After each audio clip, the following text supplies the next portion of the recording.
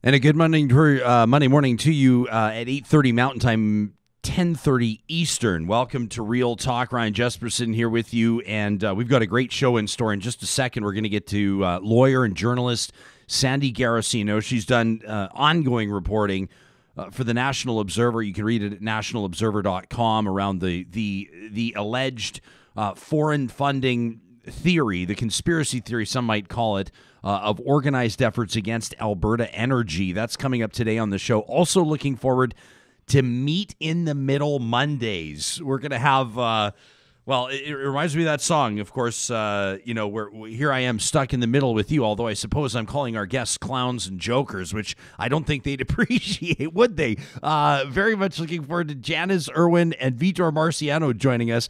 I'm going to ask them right out of the gates, do they take issue with being characterized as the left and the right? We're so inclined to label people these days, it seems. Maybe if we were less eager to label people and more eager to pick their brains on subjects that they care about or opinions that they might have, maybe we'd be a little better off. So why Janis and why Vitor? Well, the two of them, they ganged up on me in a fun way on Twitter, but they actually, turns out they feel the same way, which is the opposite of the way that I was thinking maybe I might kind of sort of feel about something when it comes to funding healthcare. And it wasn't necessarily their perspectives that jumped out at me, but it was the fact that they both agreed. And the political parties that they've been inclined to support, at least in past with Vitor, we'll find out where he's at. I know he described himself as a small C conservative, but their political perspective is very different, but their perspective on an issue the same. And I found that to be quite encouraging. I thought, well, in this day and age, the more cooperation, the more, as they might say, across the aisle or bipartisan efforts to solve issues, the better, right? So we're going to get into it with them. We're not going to spend, when they join us in about a half hour's time, we're not going to spend an hour talking about healthcare funding or healthcare premiums. Your eyes would slowly glaze over on this Monday, I know, and you'd say, I'm good on this for like 2 minutes, but 40? So we're gonna see where that conversation goes as it ebbs and it flows, so to speak. And of course, we'll be keeping an eye on our live chat. We'll be keeping an eye on our Real Talk RJ hashtag on Twitter. That's a great way to stay in touch with us, not just during the show while we bring you this live every weekday morning, but even later in the day as you're listening to the podcast or catching up on what you may have missed. You can always hit us up using that hashtag. Carrie Tait joins us to talk about vaccines today. And then Andray Domise will join us. Had to reschedule our Friday conversation. He's been keeping an eye on the whole Wall Street thing, GameStop, trying to make sense of it. So I'm looking forward to that conversation. Of course, you know by now that Bitcoin Well is the presenting sponsor of Real Talk. And each and every morning we mention them right out of the gates. 2021's a big year for crypto. It's easy, I think, to find storylines here. Mentioning GameStop, people are questioning financial institutions. There's a lot of Bitcoin elements here at play. If you're trying to make sense of it all, you want to figure out if Bitcoin's for you or not, or just try to understand what it all means, there's no better source, no better starting point than Bitcoin Well. They're based out of Edmonton. They've got these Bitcoin ATMs across Canada, and by far they're the easiest way to get information from a trusted source on crypto. Check out Bitcoin Well under the sponsors tab at ryanjesperson.com. Real Talk starts right now. Here's Ryan Jesperson. We're also, of course, going to be getting into our Y Station question of the week. We're going to bring you some results on what you had to say about Keystone XL, what you had to say about coal mining, open pit coal mining in the Rocky Mountains. And then we're going to tee up. I'm actually going to go through and answer our question of the week. We're going to do it on camera. If you're watching on YouTube, you'll be able to see why we're excited about this. The team at Y Station has been burning the midnight oil, coming up with a different format this week. It's a bracket format. Like if you're involved at all in sports, if you ever take part in a March Madness pool, for example, we're going to narrow down who Real Talkers think should be named Canada's next Governor General. And this exercise is, I'm so excited about this. The exercise will carry on through the week. It's going to require a couple of different visits from you. In other words, we're going to need you out of the gates on this Monday or Tuesday to do your first version of the bracket, and then as we get results on that, it'll narrow itself down, and ultimately we'll get down to a showdown. So that's one that's going to be coming up at ryanjesperson.com. If you want to answer the question right now, you just go to our website, and across the top bar, you'll see it there, question of the week. I'm going to get into that a little later on in the show today. But let's get to our leadoff guest this morning. News broke late Friday, as it often does when any government at any level wants the electorate to miss the story. They want it to fly under the radar. They bury it on a Friday. That's what the Alberta government did, letting Albertans know that the deadline for this inquiry report into anti-Alberta oil campaigns, it's called the Allen Inquiry, was delayed. It was given another extension. That's the third extension now. Sandy Garossino has been covering this story for a long time, as a matter of fact, for the National Observer. She's a lawyer, she's a journalist, and she's a former Crown prosecutor, now writing a national affairs column. Her 2019 analysis of that foreign funding controversy has emerged as a key reference for critics of the Allen Commission. Sandy, welcome to Real Talk, and good morning to you. Thanks for having me on. We always want to recognize as well when a guest is joining us from the Pacific time zone. They've woken up even earlier than the rest of us. Sandy, this extension, I don't want to put words in your mouth, but I'll say, from my perspective, this inquiry was perceived by many people as a bit of a joke out of the gates, with budget extensions, time extensions, multiple ones now. Nothing's happened to change my mind. Where do you stand on it? Well, it would be charitable to call it a joke in the sense that, we have a government-funded inquiry into basically the associations and financial dealings of Canadians. We're not looking at corporations. We're not looking at anybody else. We are looking at Canadians who are active in the climate field. And it's actually quite concerning to have governments scrutinizing and looking at Canadians as if there is something illegitimate about advocating for climate action. But having said that, it's really hard to imagine that this could have gone worse for the inquiry and for Steve Allen, who I've had some dealings with. Okay, well, I want to get to those in just a second, but is the big inflammatory part of this, politicians know what they're doing. Is it the use of the word foreign? Is it foreign-funded campaigns against Alberta oil? Is this what's being utilized, or at least intended to utilize, to whip people into a frenzy? Well, that's actually part of that's the strange part of this. There doesn't seem to be anything wrong with foreign money if we're looking for investors, anything wrong with foreign money if you're looking for partners, for international partnerships, relationships.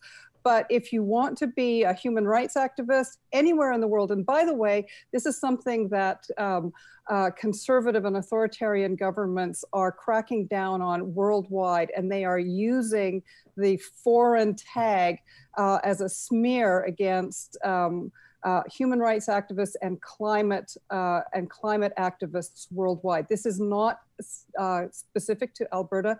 This is a worldwide phenomenon. Yeah, I mean, I'd be hard pressed to find the difference, aside from maybe motivation, but the difference between a foreign investment or a foreign donation to Greenpeace or the Tides Foundation, or a foreign investment or a foreign donation to the Fraser Institute or the Canadian Taxpayers Federation. I guess if you're cracking down on one, you better crack down on all, right? Well, just take universities in Alberta.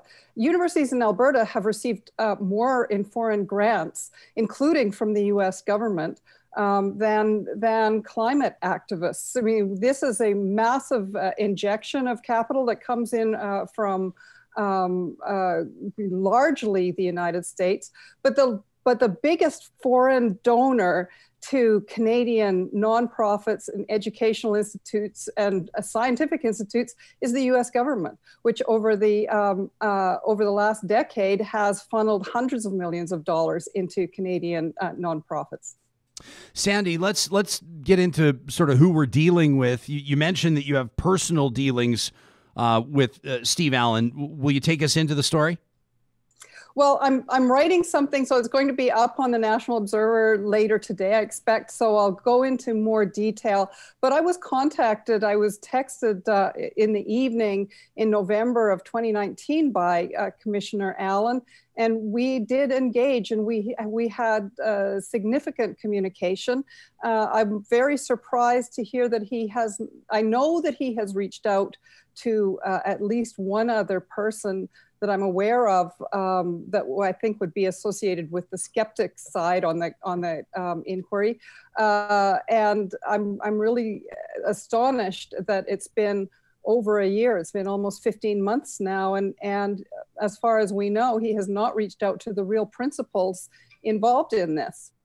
Who would be? I mean, if you were tapped on the shoulder, Sandy, to put together a report, and the Alberta government freed up $3.5 million for you to do it, where would you start your investigation? Who would you talk to? I mean, who would be on your short list?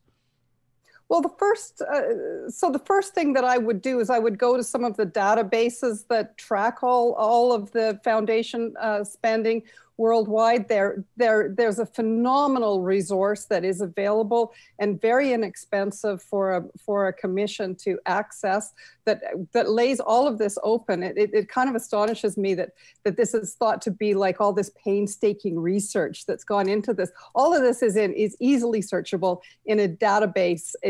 You can easily access it. So I would start there, and I would start to compile. I would then look at the broader context, the wider context. How anomalous are any of the donations that we're talking about, or are they very characteristic in the nonprofit and charitable field?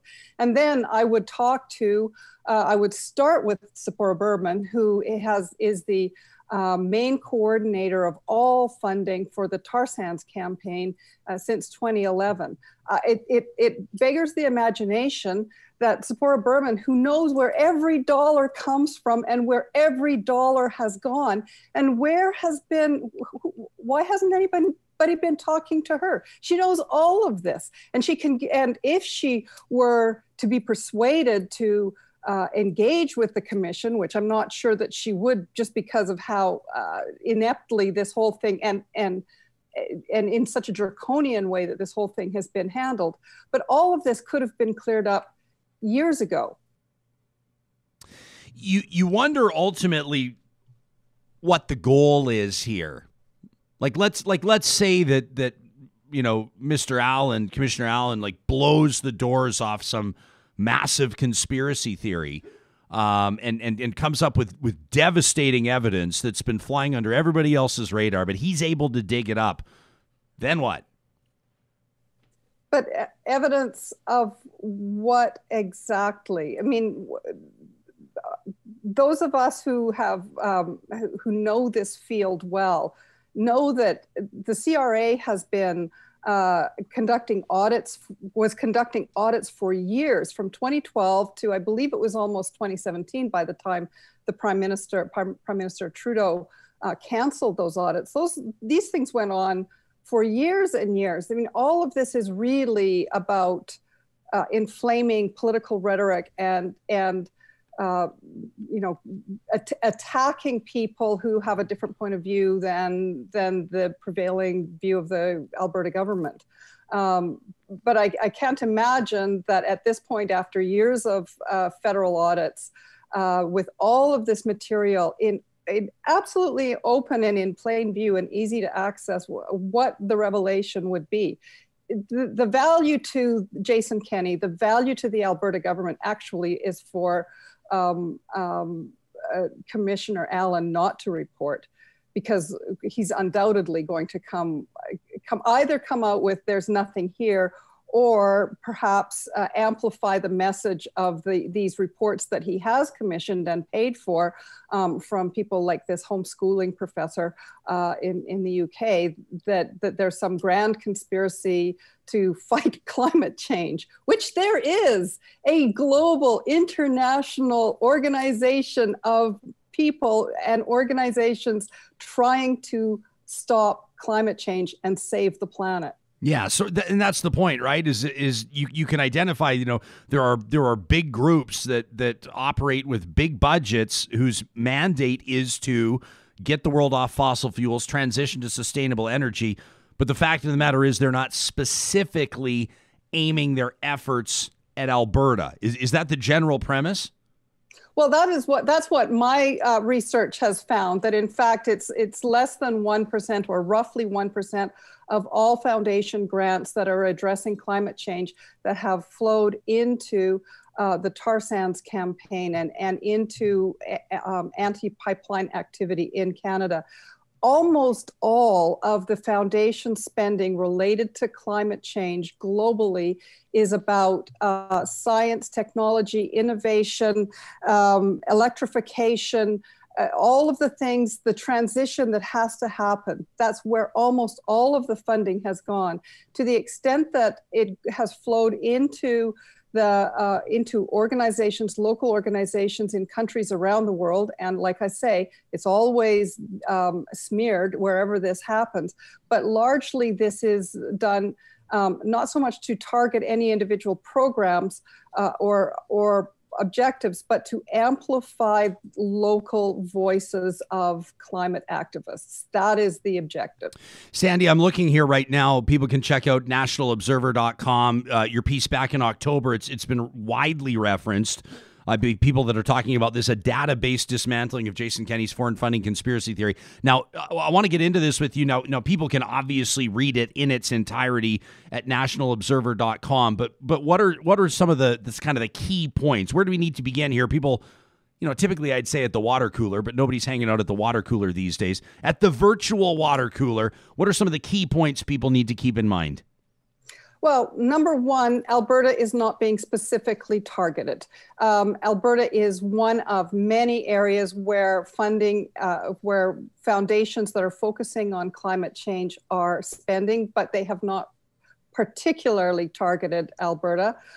They're spending almost like about 0.5 of 1% of their total foundation grants are going into activities of this kind.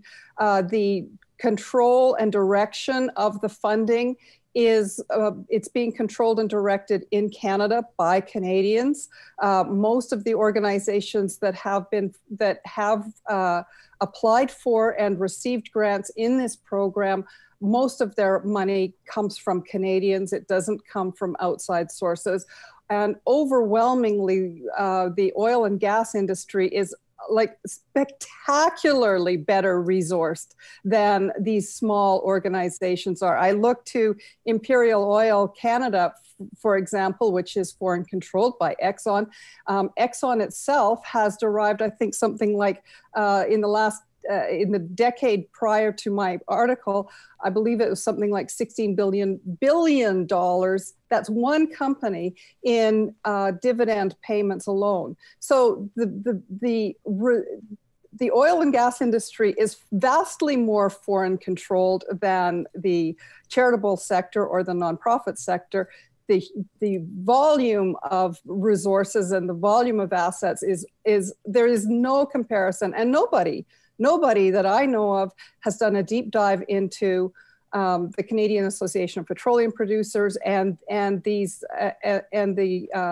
foreign-controlled oil and gas sector generally. You mean with regards to who's funding CAP? Is that what you're talking about? Well, just the amount. What is the budget? What is the lobbying, marketing, promotion, legal budget?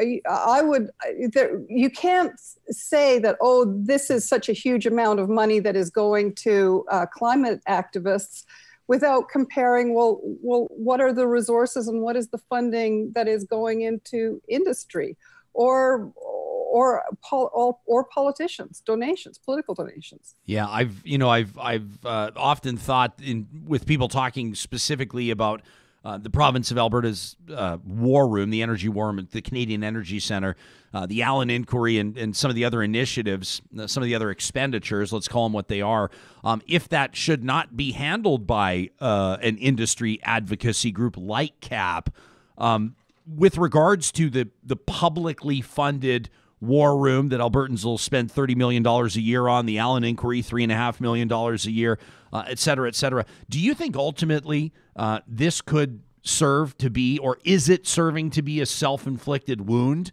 I mean, is Alberta, the other day when Jason Kenney is calling for economic sanctions against the United States on Joe Biden's first day in office, and he starts talking about Line 3 and Line 5, these two pipelines. I know a lot of people were going, oh, geez, please don't draw attention to those pipelines. Those are important pipeline projects. Could Alberta be screwing itself over here with all this?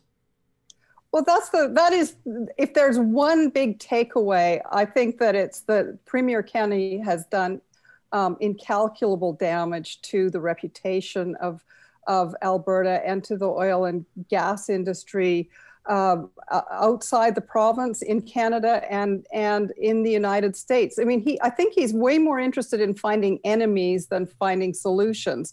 This seems to be all about political combat and not about solving the very real and serious, and by the way, just devastating problems that face the Alberta economy, because it doesn't matter really what happens with the tar sands campaign. It doesn't really matter what happens with Canadian climate activists. This is now a global phenomenon.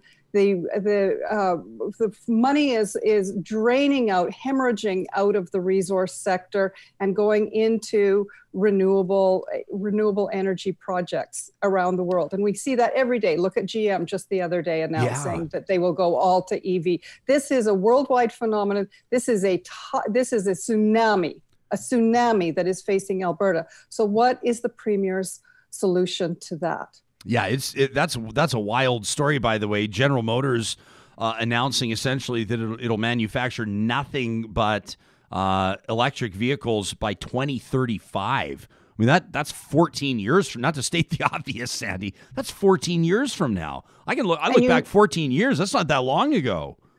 Well, you and me both, Ryan. That was like yesterday in our world, wasn't it? We don't even want to go there. But this is going to happen. There's an energy revolution, an absolute revolution. It is happening. It is happening now. It is the public has no real conception. BlackRock, one of the largest private equity financiers in the world, is divesting. The money is flowing, is hemorrhaging out of the oil and gas and fossil fuel sector and into renewable energy solutions. And we know that the market is there for it. The public wants it. This is the massive untold story. And where is the Premier of Alberta to deal with this? Sandy, people will say, and I guarantee it because I've had these conversations many times, or, you get feedback on an interview like this. I guarantee you and I will both see it. We'll be tagged on Twitter later today when I push this interview out, and people will say, well, what do you suggest? You think Alberta should just take it? You think we should just lie down and take it? At least Jason Kenney's willing to fight for us. What would you say to those people? Where is the solution? What is their solution to the fact that this global phenomenon is happening? And if the oil and gas industry dies, where is Alberta? There are renewable solutions. You look at Texas right now, what's going into Austin, the massive investment that is going into Texas in renewables, renewable energy. Alberta could have that. Alberta could be part of that revolution. There are jobs, there are profits, there's money to be made. There's gold in Dumdar Hills. Why isn't the Premier of Alberta chasing that? Sandy, this is, ultimately, when it all comes down to it, there are undeniable forces at work. And whether that's reiterated itself to people, with sort of the epiphany that Joe Biden is not, the onus is not on President Joe Biden to worry about Alberta or Alberta's premier. The world is going a certain way. Investment is going a certain way. You mentioned General Motors. Industry is going a certain way. Do you perceive the federal government? Let's acknowledge the federal government does have some role in this. What does the federal government's role look like? Well, I think that the federal government, to a certain extent, during the Trump administration, was kind of isolated. And of course, the federal government is very anxious. It's been supporting the TMX project. It bought that pipeline. It wants to see that project go forward. It has been supporting, I believe, as much as it can, getting those projects up and going. That's under construction right now in British Columbia. I can drive over and see the work at the port. But I think that the inclination of the Trudeau government would probably be to go to be in the Biden camp as far as enabling this green revolution that is well underway. The EU is pressing forward with this. This is going to be the international standard very soon. And by the way, China is also pushing forward with electrification and with renewable energy sources. So this is part of an international world. And I think that the federal government their inclination is very much to be on side with that, but they do want to see the TMX project completed. Yeah, for obvious reasons. Sandy Garossino, a lawyer, former Crown prosecutor, journalist. You can read her work, including, you said you're publishing later today, right? nationalobserver.com. Yes. So we'll be able to read more on this. Before I let you go, are you familiar with Room Raider on Twitter, like Rate My Skype Room or Room Raider? Are you familiar with this Twitter account? Uh-huh. Yeah. So I just checked in on our live chat to see where people are at on this issue, and there are some very serious and intuitive comments, and then a whole bunch of people are trying to figure out what's going on with that painting behind you. The painting. Yeah, a couple viewers are giving you a 9 out of 10 on their own personal Room Raider here. They think you got a good setup. Can you tell us about the painting? That is, so my husband is of South Asian descent, and we have family in India, and this is a very well-known Indian contemporary artist based out of Delhi. There you go. Sandy Garossino, thanks so much for your time, your insight today. We appreciate it. Thank you so much. You bet. Again, nationalobserver.com is where you can read Sandy's work. Back in October of 2019, she published. Check this out, Sam. Can we put this up on screen here? This what's on my screen. This is part of her report back from October of 2019. This gives you a sense as well of where Canada fits in here. So they're talking about spending. This is from Candidate. I want to give you the source. So they're talking here. Let me go back here. Since 2009, 100,000 charitable foundations, NGO funders have granted $700 billion to recipient organizations worldwide. This investment, or the fight against, let's say the fight for the planet. We can frame it however we like. But you look at where these investment dollars have gone, almost $3 billion to the United States, over $800 million committed to the EU, $624 million to China, $498 million to India, $51 million to Canada. So that's less than half of what was spent in all of Africa. It's about a third, a little more than a third. Southeast Asia, you get it. A little over a quarter of what was spent in Latin America. So it gives you a good sense of what we're talking about. We'll get to your comments on this. As a matter of fact, I mean, some of them now, it's interesting. I'm curious to know where you would take this or where this is landing with you. Michelle's talking about wind turbines. Says, imagine what we could collect in energy along the QE2. Others of you are pointing out, and quite rightfully so, you're saying General Motors. Yeah, I mean, you're mentioning that. By 2035, nothing but EVs. But a lot of you are saying that GM's like way behind a lot of the other auto manufacturers, right? You're saying that there are a ton of auto manufacturers that announced this years ago that they're on an accelerated timeline. Gilles here says, GM's lagging the overall industry. Most foreign car makers have planned to move much, much quicker than that. I saw some of you say that Jaguar has plans, and I wouldn't trust a Jaguar running on gasoline, let alone an EV Jaguar. Well, maybe that's the solution they've been waiting for. That might be it. There's only a couple cars there's only a couple auto manufacturers I wouldn't even consider buying used, and a Jaguar is one of them. Never buy a used Jaguar. Maybe those old V12s. Those are beautiful, but I'm not sure.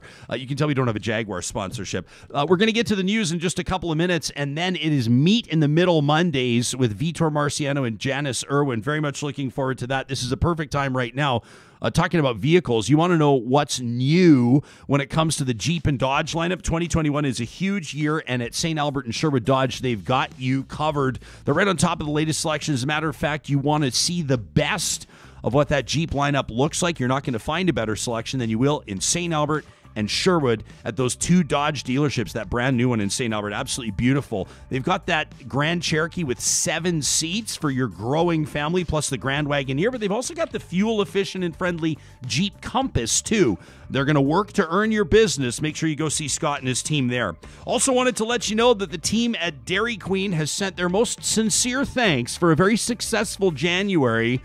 When it came to that Dilly Bar promotion, it is officially declared closed. That's right, the 2-for-1 Dilly Bar promotion declared closed for now. The 6 Alberta locations in Northwest Edmonton and Sherwood Park, though. Excited to see your business, and keep telling them that you're Real Talkers when you're at the counter. I hear from the owners directly. They love it. Their staff thinks it's amazing. We're building this connection. Love that with the team at DQ.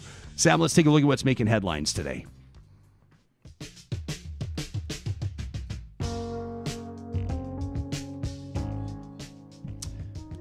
Well, these stories have been popping up across Canada, across the United States as well. Of course, a church just west of Edmonton holding a packed service yesterday morning, Sunday morning, despite being ordered closed after continued violations of provincial COVID-19 rules. We're talking about the Grace Life Church of Edmonton, a few minutes west of the city in Parkland County. RCMP cruisers were there on site yesterday. Parishioners, people attending the services, laughing, driving past the cops, honking their horns.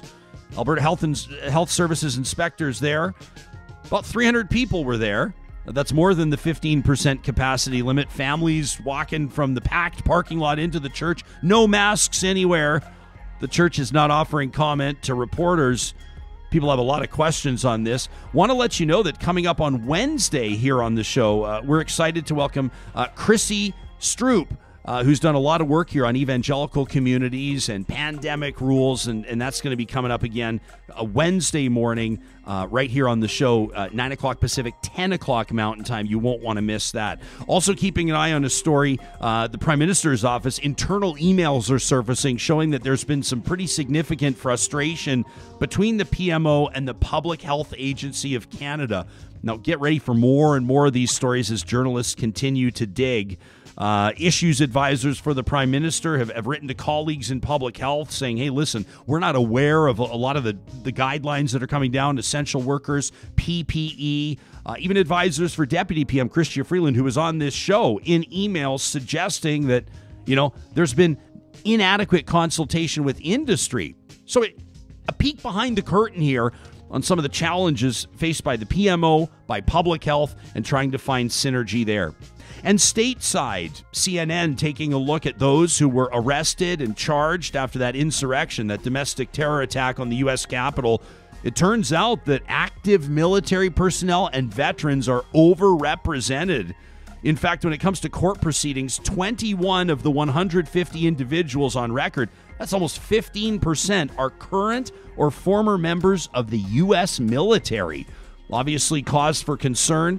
You can go to CNN.com for more on that information, on that story. 2 of them arrested in the Army, 2 National Guardsmen, 17 veterans, 6 Army, 8 Marines, 2 in the Navy, 1 in the Air Force. So, interesting bit of data there. Well, this conversation's been brewing for a while. I threw a tweet out there a while ago, simply, toying with the idea, playing with the idea, speculating on what people might find to be an appropriate way to pay for health care in the province. And so I tweeted this out. Someone reached out to me and said, Alberta healthcare, remember when we had to pay for it? And I said, yeah, well, here's my controversial opinion. Bring back Alberta health premiums.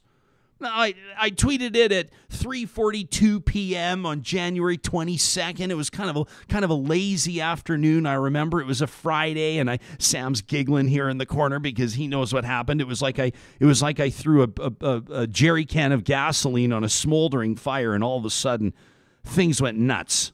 Yeah, you do that a lot.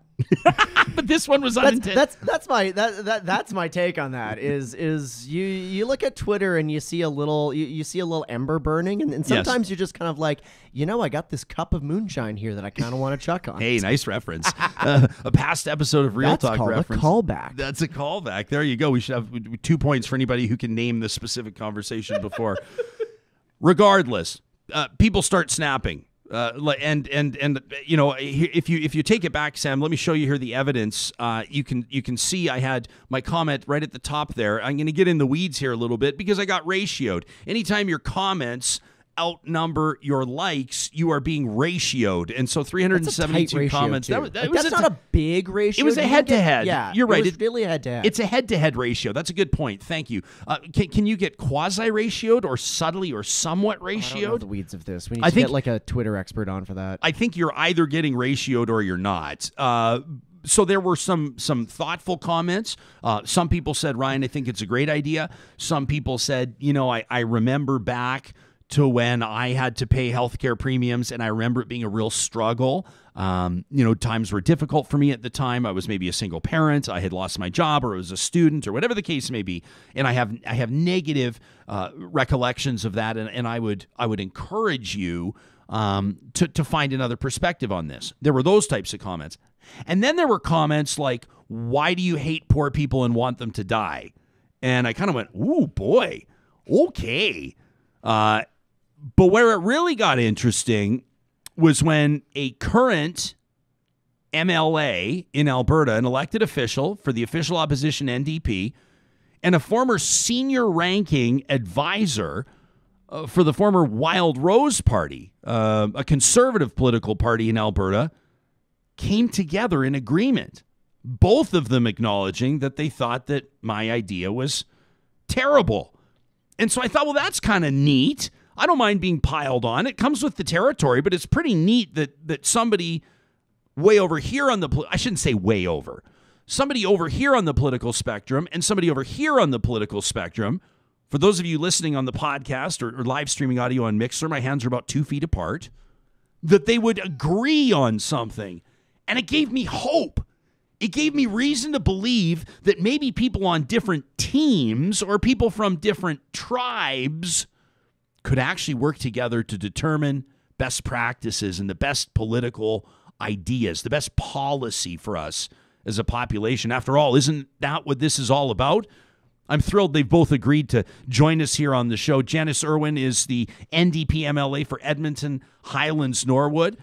She serves as the deputy opposition whip, the critic for status of women and LGBTQ2S+ issues. I think it's fair to describe Janis as a rising star within the official opposition NDP, making her Real Talk debut this morning. Welcome to the show. Thanks for having me, Ryan. I really appreciate it. Good to have you here. Vitor Marciano is a strategist who's been involved in small C conservative politics for more than 30 years.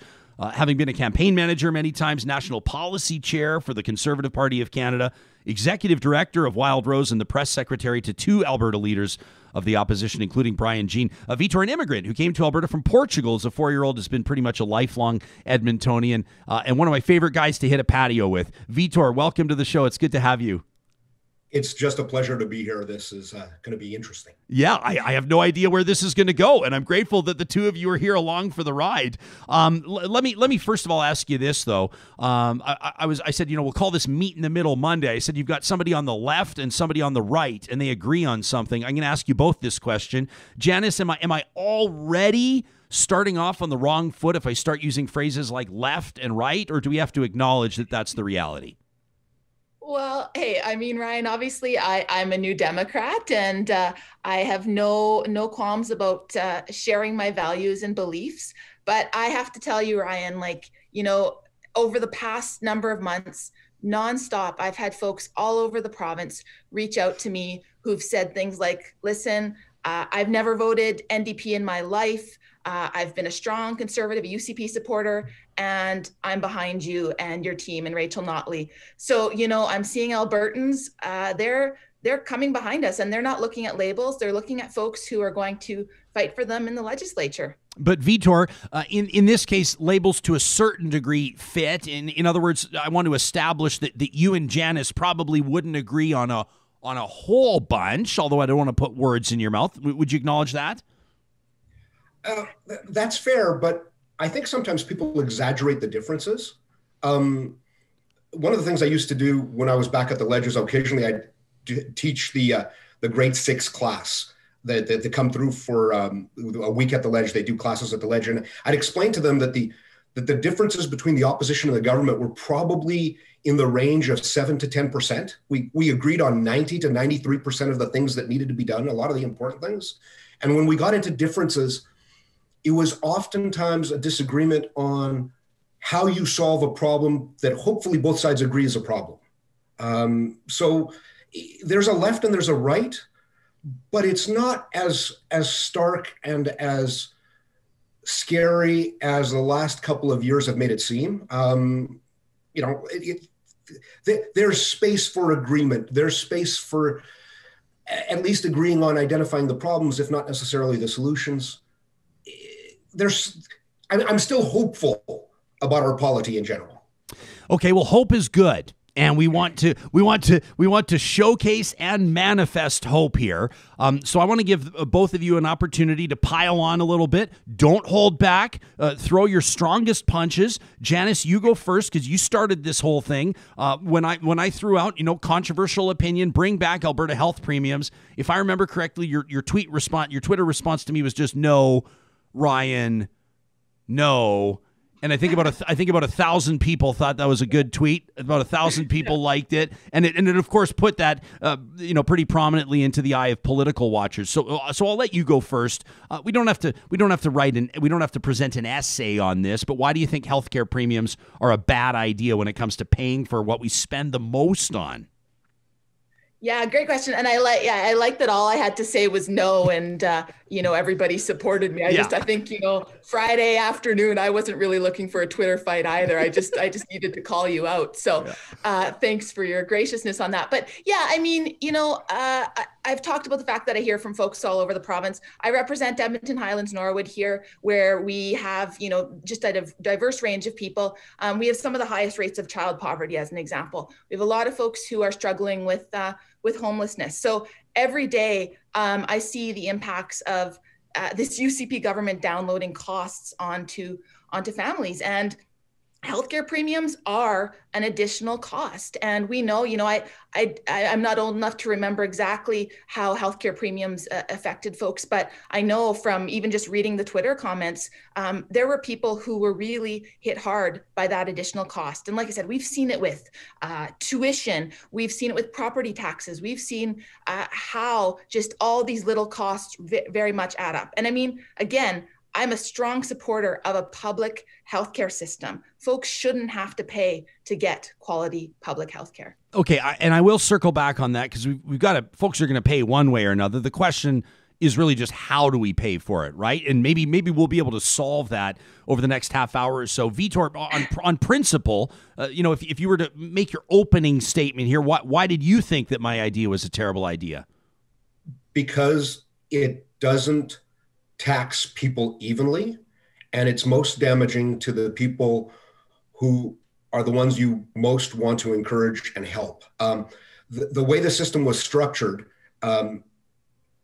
basically everybody who was unionized, everybody who worked for the public sector, everybody who worked for large corporations had an easier time paying that tax.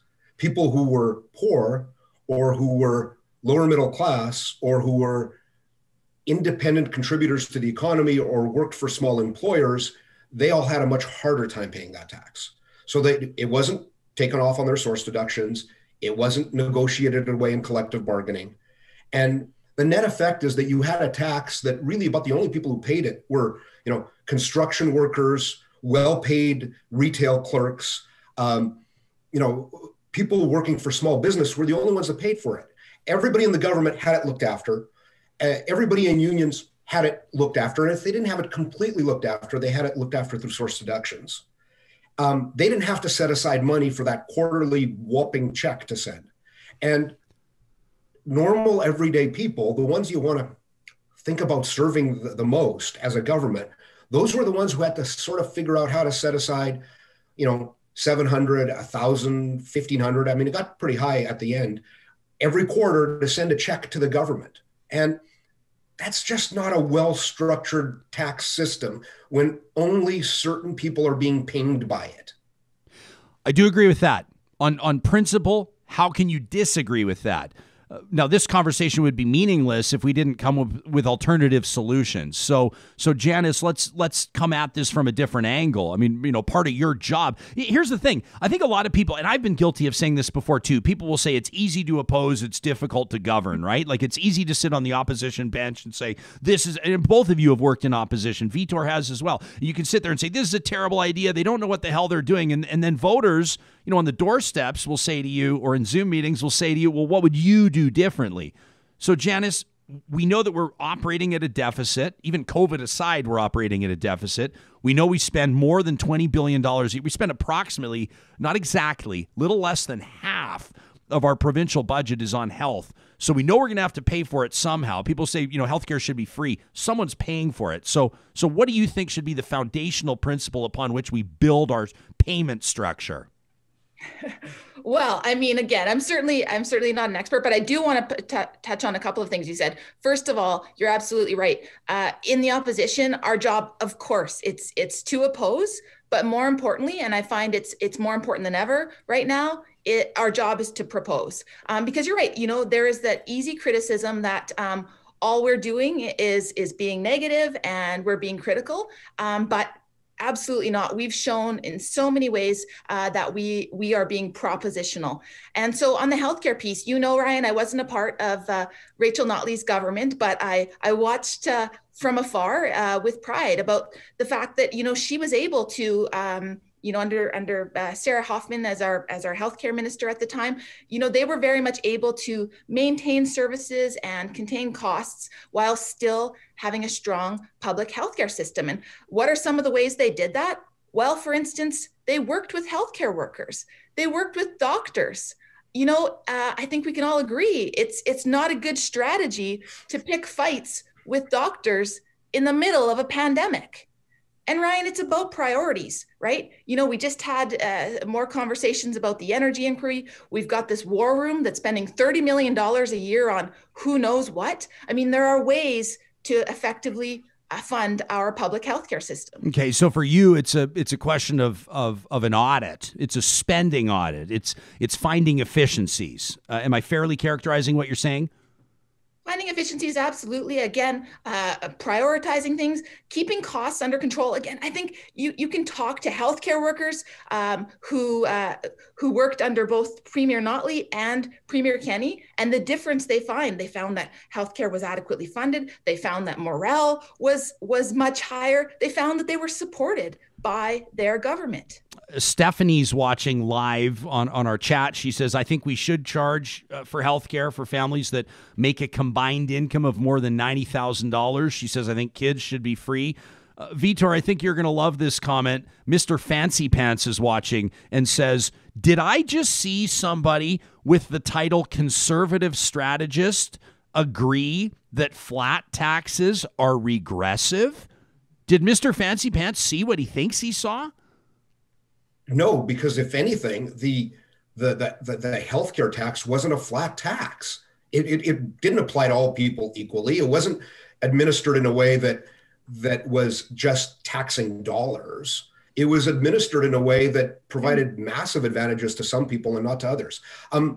Ryan, I'm kind of at a disadvantage here in the sense that I don't speak for any government right now. I'm not part of the UCP government. Janis is going to defend her party's positions.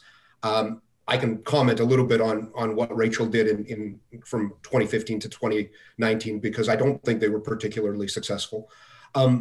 If we want to talk about healthcare, then we've got to stop doing little games with talking about $30 million for the war room. The healthcare system will burn through $30 million over the course of your show today, Ryan. Yeah. Just one example, right? Right, I understand. But we got to talk about the really big elephant. Let's not get distracted by rabbit tracks.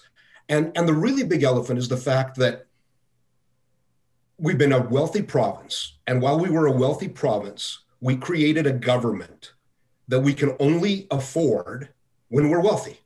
We created a health system that we can only afford when we're wealthy. It's possible that over the next little while, we won't be as wealthy as we used to be. So we need to figure out how to pare down that system, get that system costing as much per capita as say that horrible third world hellhole, British Columbia. Right. And if we can get our costs down to levels that are comparable to the other big provinces in Canada, we'll go a long way towards solving our problems. Now, the way to get our costs down is to do something radical that neither the NDP nor the UCP have done. I'm going to give you my best idea on how to save money in healthcare. You got to bring the doctors and the nurses to the table, and you have to tell them that for every dollar we save, we're going to make sure that a nice, healthy percentage of that goes back into their pockets. You have to take advantage of people's instinct to look after themselves. And you've got to create capitalist style incentives to help everybody in the healthcare system work together to shrink the cost of the healthcare system. Now, I'm a wild roser. I'm not a UCPer. I'm not a PCer. I think one of the most horrible things we've done with our healthcare system is centralize it. I don't understand why some conservatives think that centralizing the most expensive part of government is going to get you better results. We tried that in the Soviet Union. We tried that in the Eastern Bloc. You can't find a good enough central planner to make the difference. So it becomes important that you find a way to take advantage of people's competitive instincts, to take advantage of people's sense of innovation to try to drive down costs. And we've got to go working on that. And there are other industries that have been able to work with their critical human resources to get them involved in that and to head in that direction. But I mean, it'll take a decade at least, because it's such a big system. You can't turn a ship this size quickly. But it has to start with encouraging competition and not monopolies. It has to start with respecting the doctors and nurses. It has to start with creating systems that reward them for signing up for changes that save us money in the long run.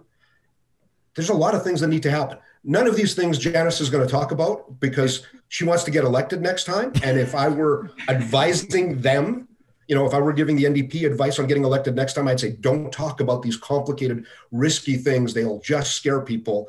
In Canada, we don't talk about changing healthcare policy. Governments that do don't get reelected. Well, and Vitor, let me just say, and I want Janis, I'm going to hand the microphone over for 100%. Absolutely. And Vitor, I'm full of all kinds of great ideas because none of them are actually going to be put into practice, and I don't have to get elected. So I can throw them all out there. I can talk about a sales tax. I think it's a great idea. My trade-off for a sales tax would be a flat income tax. I know that people are going to nail me to the cross for that one. They're not going to like that one at all. Some people are going to come at me hard for just saying nail to the cross. They're going to be ticked off at me for that. I'm going to infuriate everybody by the time this hour is done. But I will say this. I think probably some of Janis's biggest supporters are going to take real issue, Vitor, even with you invoking the word capitalism in conversation on healthcare. Right, Janis? That's probably where you want to start. Well, what I would like to do is, Vitor talked about a radical idea, and I'd like to talk about the radical idea of investing in people. I think there are some ways that we can address healthcare costs by actually being more preventative in our approach. And here's an example: harm reduction, supervised consumption sites. I've got my mug right here. Harm reduction saves lives. We've got a UCP government right now that is not investing in people. They're making short-sighted cuts all over the place that are going to truly balloon costs down the road. And that's just one example where if you're not looking after the needs of your most vulnerable folks, those costs are going to catch up to you eventually. And so radical idea, let's start investing in people now. And again, we've seen a pattern from this UCP government where they're not willing to do so. Vitor, this, when it comes to healthcare, you have to be, you've been, here's what I find fascinating. Number one, I love that you're not officially affiliated with a political party right now, because you can take us behind the curtain and you can tell us about the big, bold ideas. I mean, when you were advising, when you were press secretary, senior advisor to leaders in official opposition, what were some of the ideas that were being bandied about? I mean, you talk about, for example, decentralizing healthcare. That would be, was it Stelmach? I'm trying to remember who created the Super Bowl. I can't remember who it was, but it was Klein who created 17 of them. Yeah. And then Stelmach brought it back, right? No, then they headed to 9, and then they headed to 1. Yeah. So if you're all incentives. Okay, so but you have to be willing to go with the nuclear option here. Totally. So you turn to AHS and say, congratulations, AHS, you're purchasing and legal. And we're going back to regional boards. And hello, regional boards, be innovative. Stop looking at patients as a cost center. Look at them as an opportunity, because we're going to pay you on per patient services. Become efficient at it, because we're going to tell you that, wait a second, your cataracts cost too much. So let me give you an example from 2010. It might not be valid anymore because the circumstances and the billing have changed. In 2010 in Alberta, Calgary and Edmonton used to do cataracts differently. All cataract surgeries in Edmonton were done completely in the public system, and they cost about $1,000 an eye. In Calgary, they were done completely by private contractors, and they cost about $500 an eye. Because the government was afraid of sending too much money to government contractors, they wouldn't actually fund enough cataract surgeries in Calgary, so that there was a long waiting list in Calgary. In Edmonton, because it was all being done through the public system and in public hospitals, we weren't restricting it. So there was a much shorter waiting list. The correct solution to this is to say, let's take the Calgary model and move it to Edmonton so that you can get your cataract surgeries done in a private clinic. Let's pay less and take the money that we save and pay for more cataract surgeries in Calgary so that we could get a higher number of cataract surgeries across the entire province. These are things that sort of needed to be done, but that's an example of it. You need to encourage competition between the regions. You need to encourage competitions between the CEOs of the different health boards. Back when we had 9 health boards, the most innovative health board in Alberta was Chinook. It was Lethbridge. They were doing more with less money than any other health board. What happened to them? They got rolled into AHS and boom. Yeah, but I'm looking at and this is apples and oranges, and Janis, I'm being completely unfair to you, let's be honest, because you're probably going to have, I wonder if like you've got Notley's team just behind the camera right now holding up whiteboards saying you can go here, that is a no-fly zone, do not say this, do not comment on this, but because I want to be very clear, you're not speaking here on behalf of the official opposition unless you state that you are, correct? But and I'm not, like, Ryan, I love, you had those experts on coal on the other day, and you said, like, listen, explain it to me at a grade 6 level. I'm one of those people where if I like, clearly Vitor, I'm not going to dispute that he knows a whole lot more about some of the past intricacies of the healthcare system. So, I'm not gonna weigh in, and I'm gonna take his advice too and say, take his strategist advice and not be too vocal on this issue. But I'm glad we're having the conversation, but I think we've seen countless times from the people of Alberta that one of the principles they hold dearly is a strong public healthcare system. We saw that with Bill 30 that the UCP rammed through last year. Countless letters, emails, calls to my office saying, keep fighting for public healthcare. Janis, your team is doing amazing. We believe in a strong public healthcare system. So this conversation, yeah, we can have it, but I'm telling you, Albertans are telling us that yes, they want us to contain costs, they want us to maintain services, but they want that to be through a public healthcare system. Yeah, for sure. And then there are also different interpretations of what that means. I wanted to throw something back in front of the two of you, and I will in a second, but I want to say this. Vitor's got this idea of, Vitor, I don't know if you specifically said 9 boards again, but decentralizing healthcare. And then I look at some of the moves, and again, apples and oranges, but some of the conversation, some of the negotiation even, I would imagine, behind the scenes around, for example, post-secondary institutions and their boards. There's talk of a so-called super board for post-secondary. Vitor, you think it might be difficult to move it back, to break down a centralized system? And I mean, people would perceive that, don't you think, to be a whole bunch more spending? At the risk of having the Kenney government dislike me more than they do, their instinct to centralize, their instinct to say, we need to group things together bigger and move it all under one smaller set of bureaucrats, higher quality central planners will get us a better result, is a mistake. Honest to goodness, it's a mistake. The correct approach is to say, we're going to attach the dollars to the patient. We're going to attach the dollars to the student. We're going to let them choose. And we're going to turn to the sellers and say, yeah, that price is too high. So-and-so does it better. So you need to pull up your socks. Competition is the answer in this. It's not going to a public healthcare monopoly. Now, and let's take this back to this public-private thing, because I'm a huge believer in public healthcare in terms of the concept of a single payer.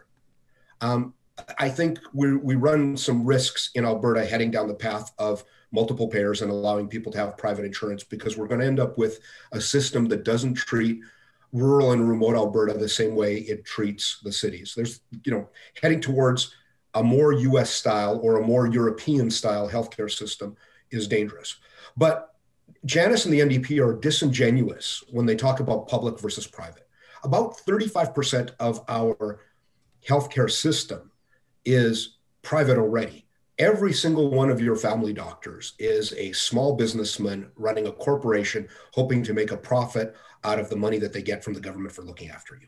Our hospitals are largely fully public, though we're starting to experiment with having private delivery in the hospital side.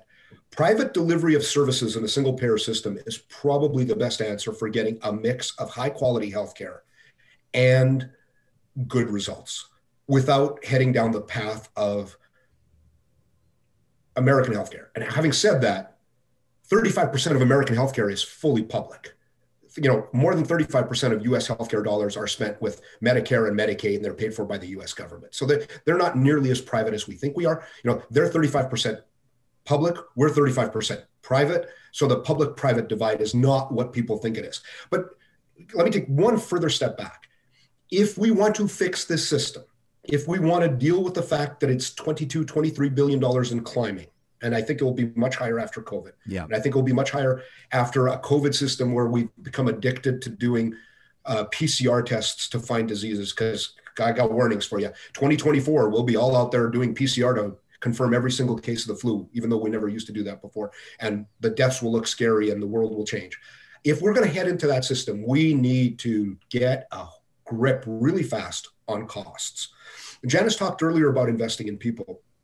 Well, the truth of the matter is that to make the system work, you have to invest in people to get them to do the right things. But you can do that in a whole bunch of ways that fix the system, probably employ more people, probably not the same mix of people that we have today. You'll probably get cooperation if you invest properly from doctors in moving to a system where most of us only see a doctor when we really need to, because the rest of the time we see a nurse practitioner or a physician assistant. And doctors become heads of groups of people that look after patients that cost a lot less money than the current system. All of these things are radical changes from the model that we're used to having. And we almost need to go back to the early 60s when Medicare showed up, and it was a radical change to the healthcare that people had before. No government's going to say that. Janis, if she wants to get elected, shouldn't talk about that. The UCP, if they want to get reelected, probably shouldn't talk about that. But if we actually want to solve the problem, we've got to talk about fundamentally changing the system, because we have created a system that is so big we can't afford it anymore. Janis, one of the things that really jumped out at me in the almost 400 comments on my tweet and the conversation that, quite frankly, you and Vitor got going was that people do seem to have, at least in a very small and unscientific sample size, people that were commenting seemed to be open to. As a matter of fact, there almost seemed to be an onus being placed on legislators to consider blowing up, like what Vitor's talking about, blowing up our models of taxation, of healthcare delivery. People want to see, and that's a Herculean task, obviously. Is that the type of thing that's unrealistic for elected officials? Does your mind work that way? Do you start thinking, I hate people say think outside the box, because that's in the box, but you know what I'm saying? Does your mind work that way? I'm all about really looking for solutions and being creative in our approach. But the reality is, I'm elected to represent my constituents and to listen to Albertans. And I'm telling you, I'm hearing from them all the time that they don't want American style healthcare. Absolutely, they want us to ensure that spending is under control. But again, there are these fundamental values that I'm hearing from folks that they hold dearly. And we want stability in the healthcare system, and we want we need to get through this pandemic, right? We need to support Albertans, and unfortunately this UCP government is not doing a good job of that. So right now, that's our focus, Ryan, is to propose solutions, try to address the inadequacies in the healthcare system, try to reason with the premier and the health minister, who have shown that Albertans aren't their priority, and they've shown that throughout the pandemic. Okay, so Vitor pointed out that for example, family physicians, GPs, are small business persons. That's a fact, and I that was reiterated to me as I watched my dad run his practice for more than 40 years, and my mom managed the practice, and I know all about that. I've seen it in action. Let me ask you this, and I'm sure that both of you, because we found common ground here. By the way, Peter's watching this morning. I'm watching our hashtag Real Talk RJ. Peter says, this might be the best conversation so far on Real Talk, period. He says, meet in the middle Mondays might actually make me like Mondays. He says, we need to make this a recurring thing. So Vitor and Janis, you're making somebody like Mondays. So there you go. I wonder if you'll see differently on this. I suspect you might. Let's say, Vitor, that I, and I'm not sure I completely disagree with this. I'm not being devil's advocate here. We know that Albertans are flying to other jurisdictions, whether it's the U.S., Mexico, whatever, hip replacement, knee replacement, cataract surgery, whatever. Let's say that we open up, and again, people are going to say, well, this is two-tiered healthcare. Well, yeah. I mean, some words aren't necessarily inherently bad. To some people, they are. And I think that maybe the two of you will answer this differently. But let's say that a private clinic opens up to do private knee replacement surgeries. But the way that they're priced, that knee surgery is covered, and then they also pay back in. That surgeon pays back into the system. In a sense, the private surgery clears a spot in the queue, right? Somebody else waiting for surgery doesn't have to wait as long. And two, it eases some of the financial burden. In other words, it helps carry the load. Vitor, could you get on board? I mean, obviously, I'm describing it at a very surface level, but could you get on board with something like that? I could absolutely get on board with something like that. It is, in effect, you're taxing private healthcare, and you're taxing paying for getting to the front of the line faster. But a system like that would have to be limited. You couldn't make it wide open. You couldn't say go to the French model or the Swiss model or the Croatian model, all countries that all have something like this, because you need to have a system that doesn't draw and suck all of the doctors and all of the healthcare workers out of rural and small town Alberta into the big cities so that they can go chase the money that's available to them in a private system. So it's really important to regulate and to create the right size circumstance on it. I think we would be well served by having anybody who can afford to pay for their own knees or hips or cataracts leave the system, use their own dollars to get faster service and clear a spot for somebody who can't afford it. I think that's a good thing. It might not seem fair, but there's lots of things in life that aren't fair. Janis, is this a non-starter for you from your perspective? Listen, I understand that we've already got private elements of our healthcare system, absolutely. But here's the concern, many concerns, but the main concern is, when we were debating Bill 30 as an example last year, which again allows for more private surgical clinics and whatnot, this is what the UCP said back to us. They said we're fear-mongering and that, we're exaggerating their push for American-style healthcare, and just asked Albertans to trust them. Ryan, let's point to the countless times the UCP has asked Albertans just to trust them and to just be lied to. We can talk about the environment. We can talk about coal. We can talk about education and curriculum, which I'd love to talk about because that's my background, right? I mean, there's countless examples where we've been told to just trust them. And so it's a slippery slope. It's concerning. Let's continue to focus, me and the opposition, the NDP, let's continue to focus on our constituents, on fighting for them, and absolutely ensuring that we have a strong public healthcare system for all. Janis, you've touched on something so important, which is that any transformative change requires a government needs to have a minimum level of trust. I think you probably both agree on this, but Janis, I tweeted about it. I'm on the people don't trust Jason Kenney. I mean, the least controversial thing I've said all morning is that people don't trust Jason Kenney anymore. I mean, some people would argue that Jason Kenney's lost the moral authority to govern. So, I mean, the trust that this would take if you started, I'll go to you first on this, Janis, but both you can answer it. If you were to start saying, hey, listen, we are going to introduce private clinics, and we're going to introduce a different structure on fee for service or how the money gets back into the system. If the government doesn't have the trust of the people, there's going to be immediate backlash in the sense that people may not approach an issue as open-mindedly as they otherwise may have been inclined to do. Absolutely. And they've backed themselves into a corner because of their actions. And, why would Albertans trust them? I mean, certainly, of course, I'm biased. I haven't trusted them from the outset. But when I have longtime conservatives reaching out to me and saying that they're done with the UCP and they're done with Jason Kenney, I think it shows it's been a continued pattern of broken promises, of sometimes backtracking on their promises, making a decision, trying to push as far as they can, see if Albertans will respond and react. Oh, wait, they did. Okay, we better pull that back. You can see that with parks as an example. You can see that with coal, right? There's all these examples where they're just trying to push and push. And in doing so, they've lost the trust of Albertans, and they've got a whole heck of a lot of Albertans riled up, and rightly so. Vitor, how important is trust? Trust is important. This government's blown through 20 points of popularity, and it hasn't actually made any hard decisions yet. And there are hard decisions coming.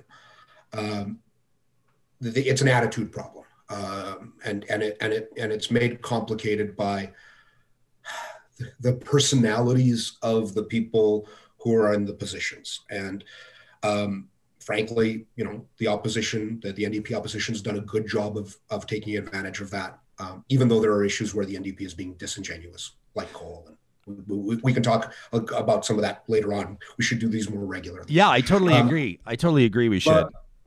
But this is the problem. Like, this government's been picking fights. And when you pick lots and lots of fights, it's hard to get to solutions. And it's hard to get to solutions in standard ways. If we were just using the old collective bargaining model where you have to constantly be collective bargaining, it's hard to get to solutions in transformative ways if you spent all of your time picking fights. I want to touch on something here. This is throw a bit of a curveball. Janis, I'm going to put you in a tough spot. This is going to be a weird question, weirder than probably any other question you've ever gotten in an interview. There's a viewer by the name of Megan, and I really appreciate her checking in, but I can't ignore she's lambasting me on the live chat. She's now lambasting me on Twitter. She's on all the platforms coming at me hard. She's disappointed in the moderating. She says, I'm not valuing your time. She says it would be nice to be able to have Janis be able to showcase her perspective as evenly. I don't feel like I've stepped on your toes. I certainly haven't cut you off. We're going back and forth asking each person questions, but Megan is at my throat. Janis, have I cut you off? Is there anything you want to say? I want to hand over the conch to you. The microphone is yours. No one will interrupt you. Megan is pissed off at me. Janis Irwin, I'm not even going to ask you a question.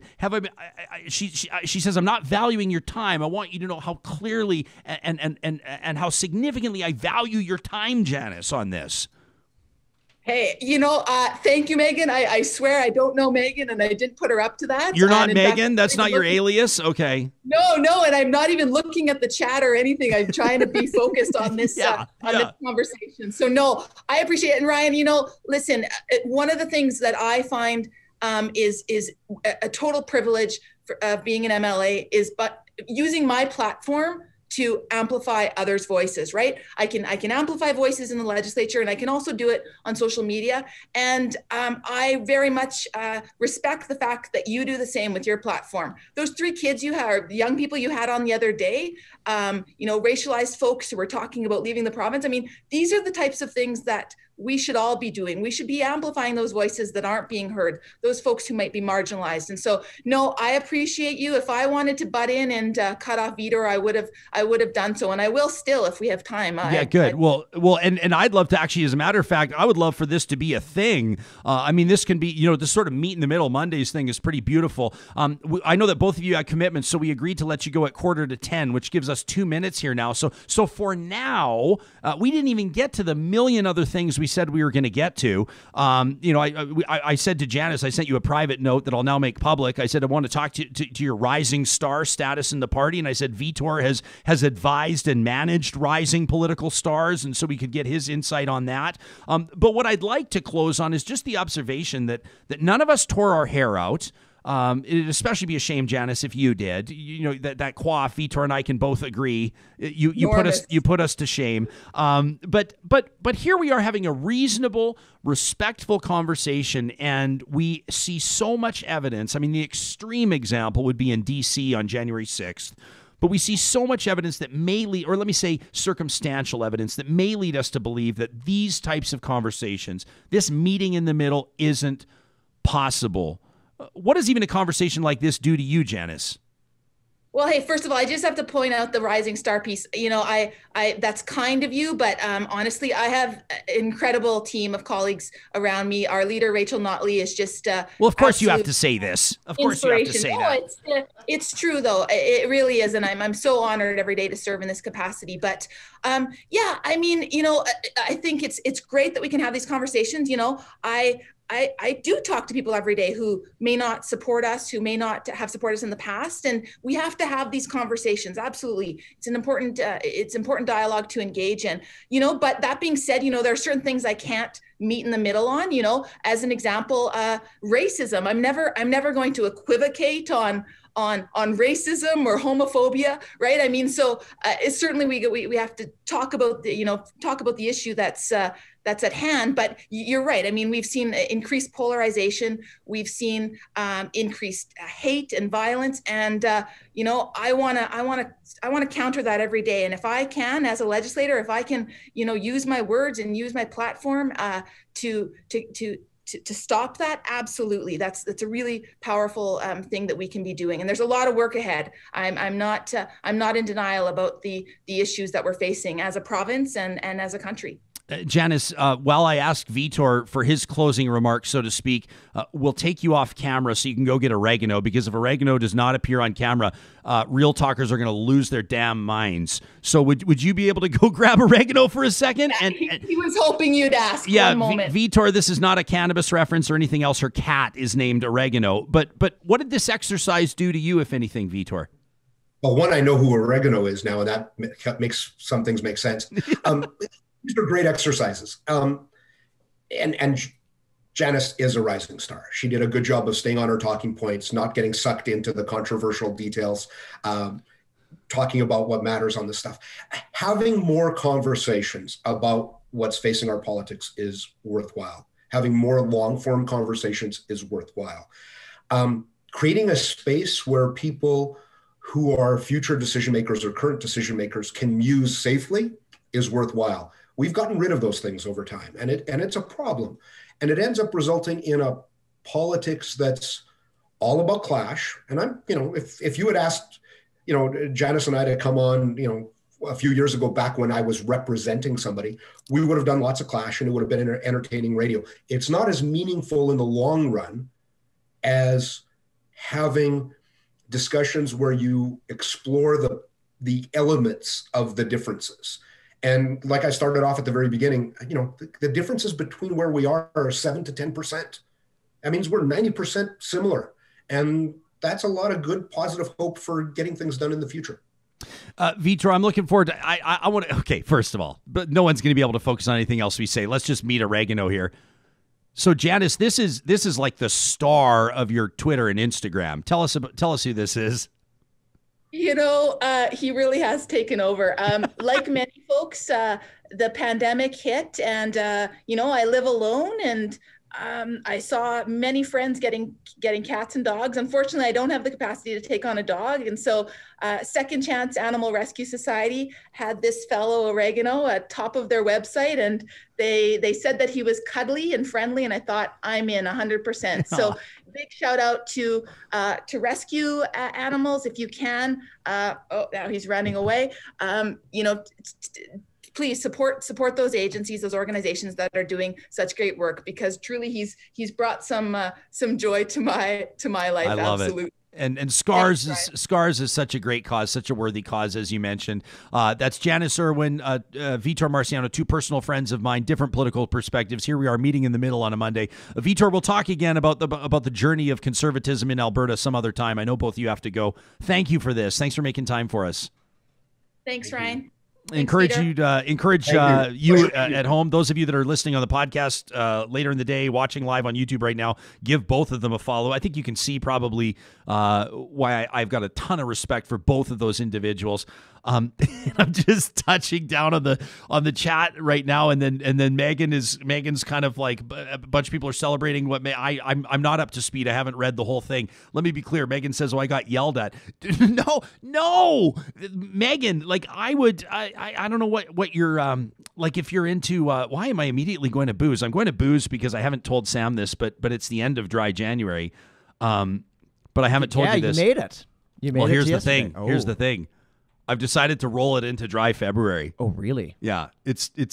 See, here's bold, dude. Sam's disappointed because this is terrible. It's devastating news for the Real Talk beer fridge, which is just. I'm not disappointed. I mean, like, it means that I'm the only one drinking out of the beer fridge, and it makes me feel very self-conscious about the amount that I've been depleting this shared resource. Drain it.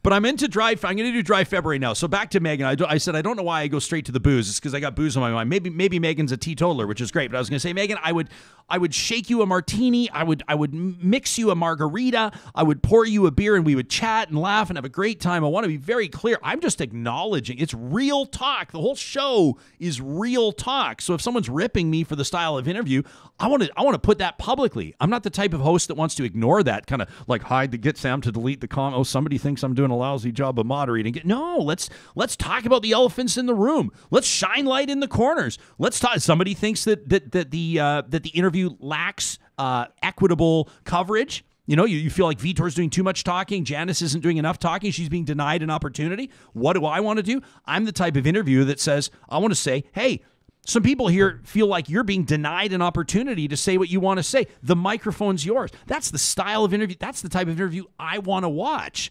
I'm just saying this. It's remarkable that Janis was willing to come on the show. It's quite frankly, if I can say, it's pretty cool that her party allowed her to come on here. She's not the health critic, right? And here she is talking policy on things like healthcare premiums, taxes, negotiations with doctors and nurses, two-tiered healthcare.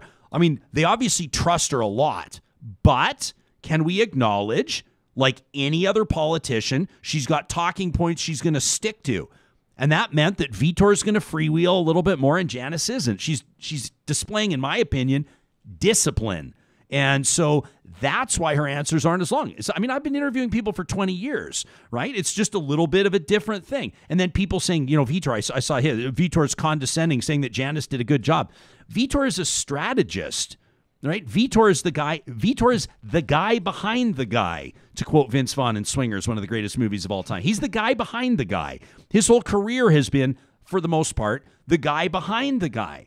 So when he's saying Janis did a good job, it's as though for example, if he was advising her, coaching her, setting her up with talking points, and turning her loose in an interview, his assessment is that she did a good job.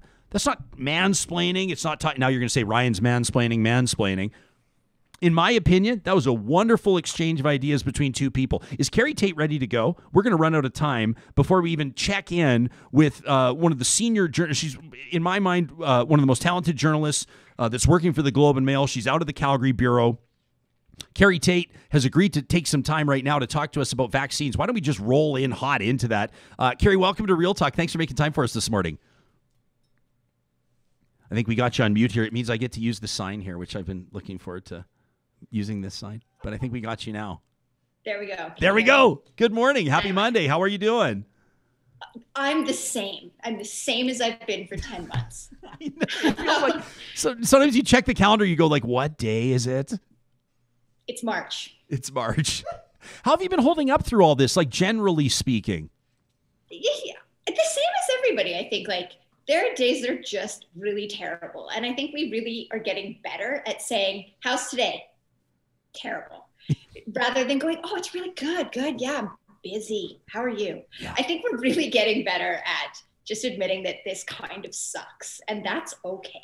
Yeah. And you know what? I think that it's for a lot of people, the vaccine has been that thing that we've been looking ahead to, right? Like once we get the vaccine, then everything's going to be okay. Now, you've been covering the story. You've been following the story. Is it proving to be the impact that people had hoped it would be, or is it way too early to say? I think my pessimism has really paid off for me, is that I didn't think we would have a vaccine this quickly. And so I'm not that disappointed yet with this, where people are jumping off cliffs on, it's been such a slow rollout. That country has more vaccine shots than we do. I'm still on the like, oh my God, science got us a vaccine. This is amazing. So it is the one thing I think that kind of has changed, and it is the game changer in what will allow us to do more outside of our own homes and outside of your own little bubble.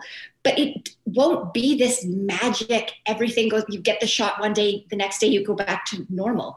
It has to be all of the people around you, and then all of the people around all of us, the whole world, before we're kind of in this idea of what we want to be normal. You're still going to have to wear a mask. You're still going to have to do all of that. So in my pessimism, I'm already freaking out about the fights we're going to have when more of us have vaccine. That's a great point. How would you care? Like there are so many angles to take on this, and I want to talk to you about the dynamic between provincial governments and the federal government. Jason Kenney's been prominently critical, as has Health Minister Tyler Shandro. Premier Doug Ford with his firecracker up the yin-yang comments. I mean, just obviously political theater for sure, but placing pressure on the federal government.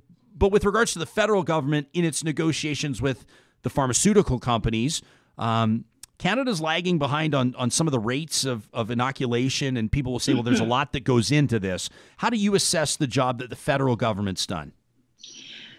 Again, I think this is one where my pessimism has paid off, where I find as Canada that it's shocking that we even have access to vaccine. We don't have manufacturers. We don't have a big biotech company in the country that designs and develops these. The fact that we have any vaccine is still a surprise to me. It's not that I'm giving the Trudeau government slack. It's that I have really low expectations for Canada on that front. So, but right now we are at the point where there's definitely frustration of, well, the federal government hasn't done X, Y, Z. Other countries have way more than us. And we have to keep in mind that this is a global shortage. Everybody wants one thing that did not exist like 6 months ago. So I still have a little bit more patience, but I understand the frustration coming from the provincial governments, because it is the federal government's job to procure this. Some of the comparisons I find a little bit sketchy. Like, Ryan, if I can just jump into the one that really please do irks me. The one that really gets to me is where we look at and we say, look at Israel. They have done a fantastic job. They've paid way more money for the vaccine, which is fine if that's the choice that they've decided to make. But the one thing that they have that we couldn't even offer if we wanted to was health data on their citizens. They gave a part of their negotiation package was to give Pfizer access to health data, digitized health data. We don't have digitized health data to begin with. If we wanted to trade that as a country, we don't have it. And I think we have to understand that this isn't a level playing field, and that we are like invited to the tournament at all is amazing. But maybe I'm just like being way too hard on my country, and I should have higher expectations. Well, no, I mean, you bring up a really interesting point. To go back to something you said about a minute ago, Carrie, I mean, the fact that Canada's not developing a vaccine, I want to be careful too what I say, because I know there's been a ton of research that's been going on at the U of A, et cetera. But do you think that this has been maybe a bit of a wake-up call to the nation, or at least to elected leaders, or maybe even to industry folks, that we could be doing more on Canadian soil when it comes to the research and development here, so that procurement wouldn't be such a big issue? Well, let's hope so, right? And especially because it's a high-tech industry. Those are the things that we want in Canada, is high-tech intellectual economy. Maybe people see it as like, okay, we jump on it and for the next 5 or 10 years, we invest in it and then we kind of forget about it. But we can say that about so much of this. We can say that about PPE, gowns, plastic eyeglasses, all of that. We can say, well, we should have these domestic industries. I think we can look at something like vaccines and look at it as a little bit more like there's reason from when you look at it, like, as you said, like U of A has industry there, that there's a high-tech component that we might want to pursue. And obviously it's valuable right now. But we also have to remember there'll be long stretches where it's not. Long stretches where we'll be pouring a lot of money into something that may never come to fruition. But even though it may not spit out a vaccine, would still be valuable research. So where does this story go? I mean, you're keeping a keen eye. There's so many moving parts here. Where does the story go over the next week or two? In other words, what becomes the biggest issue in the general, under the umbrella of vaccines? The one that I'm most worried about is trade protectionism right now, where we're seeing in Europe calls to block exports, and perhaps we'll see feistiness out of the United States. I'm not quite sure how that will affect our contracts in the United States. I think Europe right now is more of our concern. And so that is actually where I think the federal government has more control over sort of than the situation right now, than the global shortage, is using the diplomacy when European countries want to lock down. And you can see why they would want to. We were just talking about the flip side of that 2 seconds ago, about why this is why we should have a domestic manufacturing. If we had domestic manufacturing, it doesn't necessarily mean that we would hoard it all to ourselves. I mean, that's the argument that they're making right now in some producing countries. So right now, my eye is on the nationalism around it. And that's where I think we can judge our federal government on its negotiating skills. I'm a little bit softer on the government when it comes to the global shortage and the contracts and the way all of that for now. I might change my mind later, but the protectionism is what worries me the most. Well, and I think we all have to be, you said you might change your mind later. This is a story with so many moving parts that we're just trying to get a sense of what's real and where the ball is going, so to speak, and following it all. And I'm grateful for your excellent reporting in the Globe and Mail and for your availability today, Carrie. Thank you for this. Anytime. Thanks for having me. You bet. Carrie Tait does a great job out of Calgary for the Globe and Mail, a journalist there in Canada's most read newspaper. You can follow her on Twitter at Carrie Tait.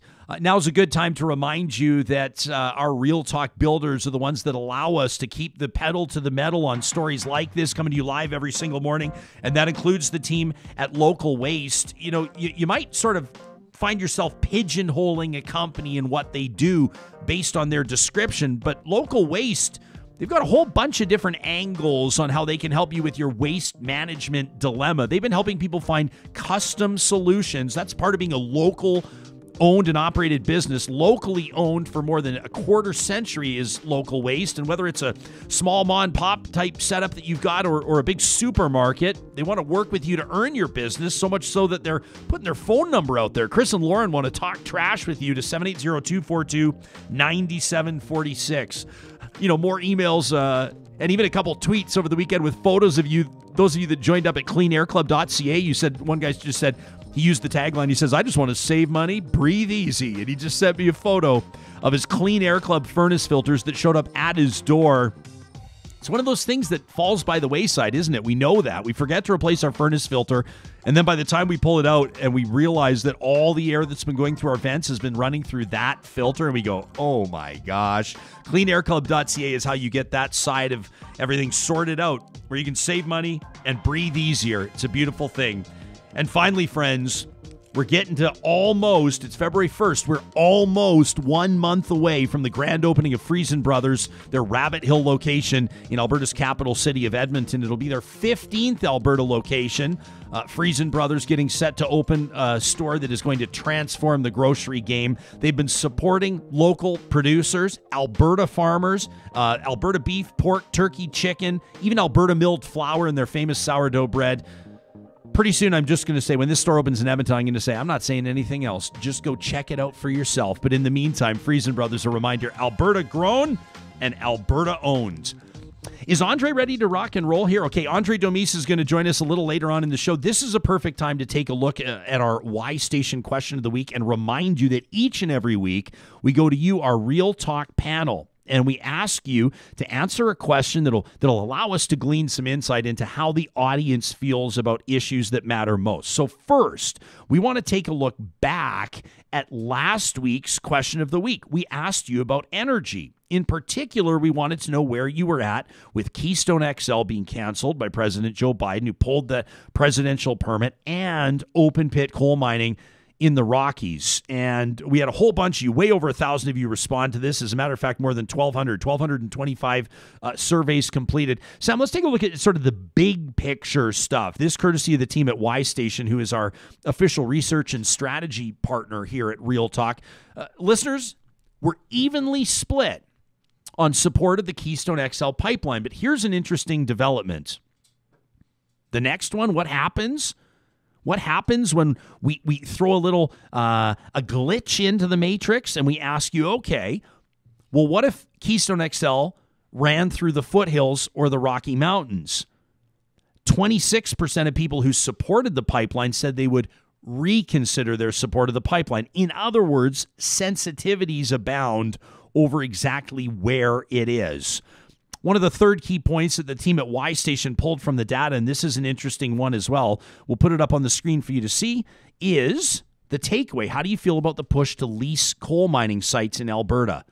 91% of listeners said, I feel dirty. 9 in 10 feel dirty. Now, the key findings of this report were interesting. Generally speaking, those of you that tune into this show, well, you don't believe that Keystone XL is salvageable. Overwhelmingly, you told us that you believe that that pipeline is dead.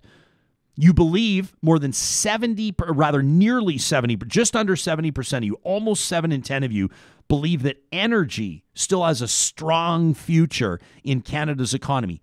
Energy, that is, not just oil and gas.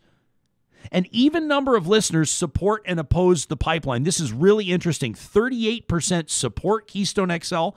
38%, if you can believe it, do not support the idea of the Keystone pipeline. But as mentioned, of that 38% that support it, 26% of those who support would turn their back on the project if you ran it through the mountains. Some of the comments that you left, and these are always interesting for us, where we open it up and we say, tell us more. Tell us more about how you feel about this. One listener said, we absolutely should play to our strengths, including utilizing our natural resources. But we also have an obligation as global citizens to be actively innovating and advancing how we use those resources and the types of resources we rely on. Alberta is rich in many other resources, not just hydrocarbons.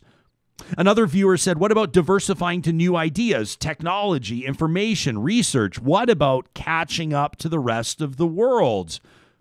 Another one of you said, in 50 years, our energy industry could look amazing if we can wrap our heads around getting into more sustainable energy sources, invest in research and development, and trust science.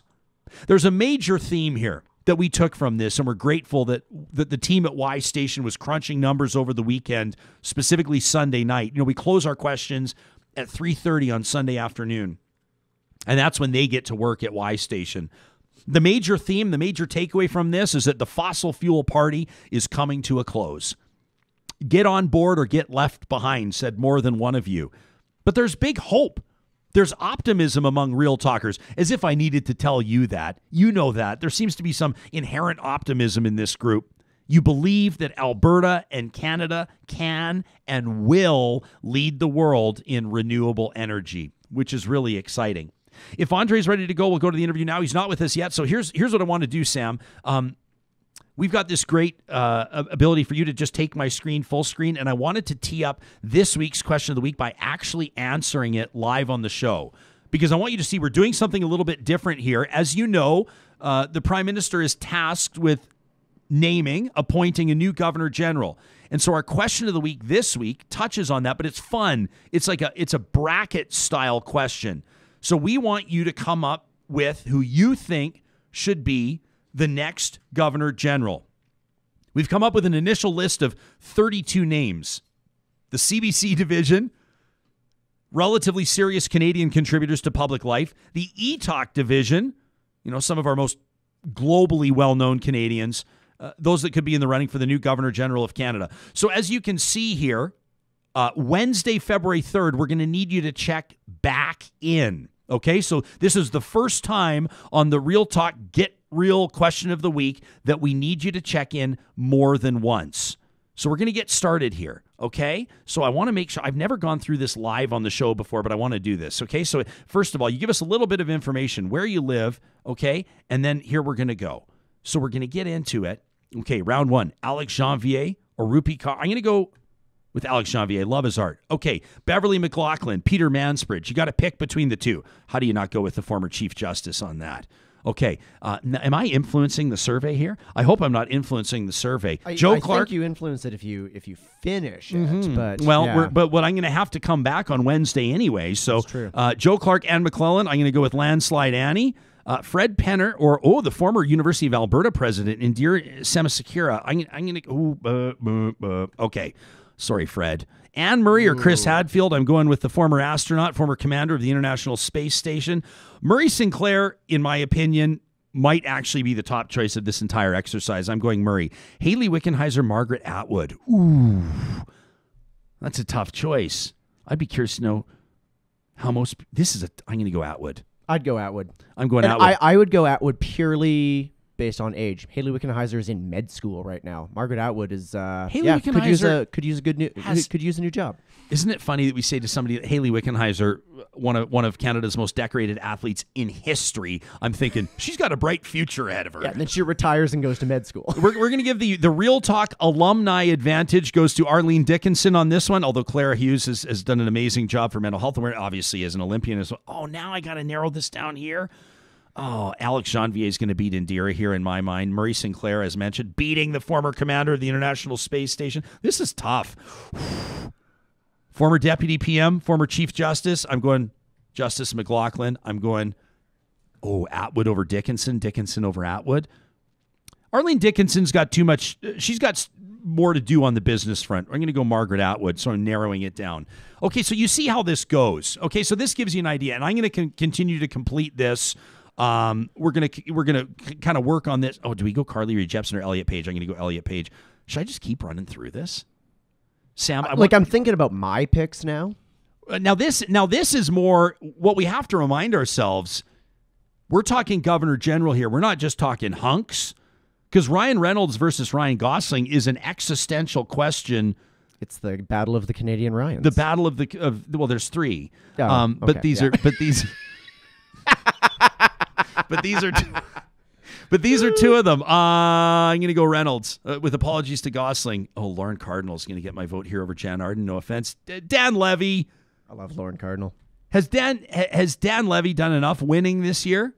Sweeping the Emmys with his dad? I don't think he'd be interested in it. No, I don't think he'd do it either. Randy Bachman or Dwayne The Rock Johnson. I'm going to go the guy that would take care of business. Sandra Oh gets it over Celine Dion in my mind. Oh, Nav Batcha, Raptors superfan over Drake.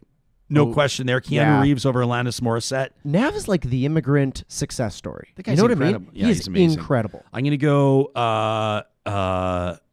this is a tough one, Keanu Reeves, because they're not going to win. It doesn't matter. I wonder how many people are doing this alongside with us. This is a lot of fun. I'm going Elliot Page over Sandra Oh. I'm going to go Lauren Cardinal over Nav Batcha. This is just gut instinct stuff. This is just knee jerk. I'm just picking it quickly. Dan Levy, Randy Bachman. No offense, Randy. Randy will have plenty of gigs to keep him happy. Okay, so I'm not going to leave any comments here for purposes of time. Okay, now here's where it gets into who are you, and I won't fill this out here. So that gives you a good sense of, you're able to provide us with some data that allows us to understand who's watching, who's listening. And, of course, it allows us to understand more about what you care about. That's really why our Y Station questions of the week are so important. It's your way to communicate with the show. I mean, there are other ways, too, on the chat, using the hashtag RealTalkRJ. But you allow us to understand what are the issues that matter, where do you land on them, where are you watching or listening from, how old are you, what's your occupation, what's your level of education. And then we continue to really sort of tweak our editorial process to ensure that this show is delivering what you would expect it to deliver. So thanks to everybody in advance that's going to take part in this week's Y Station question of the week. The team at Y Station put a ton of work into building those brackets, and we're really looking forward to a strong response. So again, you got to get in today or tomorrow and then return on Wednesday to see how it all plays out. And of course, next Monday, we will reveal who Real Talkers have chosen as Canada's next Governor General. We will humbly submit that list to the Prime Minister's office, and we'll see what happens from there. Park Power has been in the natural gas, electricity, and internet game since 2013. And from the very beginning, they made a commitment to profit share. So 10% of their profits, which is not a small thing, they plug back into the community with their charities of choice. And I encourage you to follow them on all their social media platforms where they highlight those nonprofits. Real community connection is what you get when you sign up at parkpower.ca. And a reminder, whether you're residential or commercial, if you use the hashtag, or rather the promo code 2021-RealTalk, you're going to get $70 off your first bill. 2021-RealTalk at parkpower.ca. This is also a reminder that it doesn't matter how cold it is outside, doesn't matter whether there's a winter storm warning or frozen highways. The team at Eden Landscaping is already looking ahead to this spring and summer, and they want to inspire you to do the exact same thing as you envision your outdoor space, its potential, and what realizing that potential might look like. So whether it's upgrading your flower boxes, your planters, or whether it's a total overhaul, new build, or maybe even a home that's been in the family for generations, Eden Landscaping for more than 20 years has been pulling out all the stops to make your dream come true. You can find them at landscapeedmonton.ca or under the sponsors tab at ryanjesperson.com. How's Andray doing? Ready to rock? Looks like he's ready to go. Okay. This conversation, this is one where I have no idea where it's going to go because I barely understand the story. You've been paying attention to Wall Street over the past week or so. I mean, how could you not? GameStop in particular, but people are talking about Wall Street bets. People are talking about what this could mean for the future of finance. Now, on Friday's show, we took you through a series of TikTok videos that I think made pretty good sense of what was going on in layperson's terms. The guy on that video is a contributing editor to Maclean's. He's a partner when it comes to the Black Indie Media Network in Canada and a friend of this show, Andray Domise. Welcome to Real Talk, and thanks for making time for us on this Monday. No worries, no worries. Your TikTok videos, I mean, it was incredible because you took something that most people, I think, can barely understand, and that's kind of been part of the premise, I think, of how financial managers and investment houses in Wall Street operates is trying to maintain a level where most common folk like us can't understand what's going on. But you made it understandable. What prompted you to put those videos out? Was it the myriad of people just wondering out what the hell is going on? Well, what was happening was that people were tweeting that they had no idea what was going on. Like they couldn't really understand like the language that was being used or why it is that if a company's stock value is going up, that somebody else would be losing money or that a hedge fund could possibly be in trouble.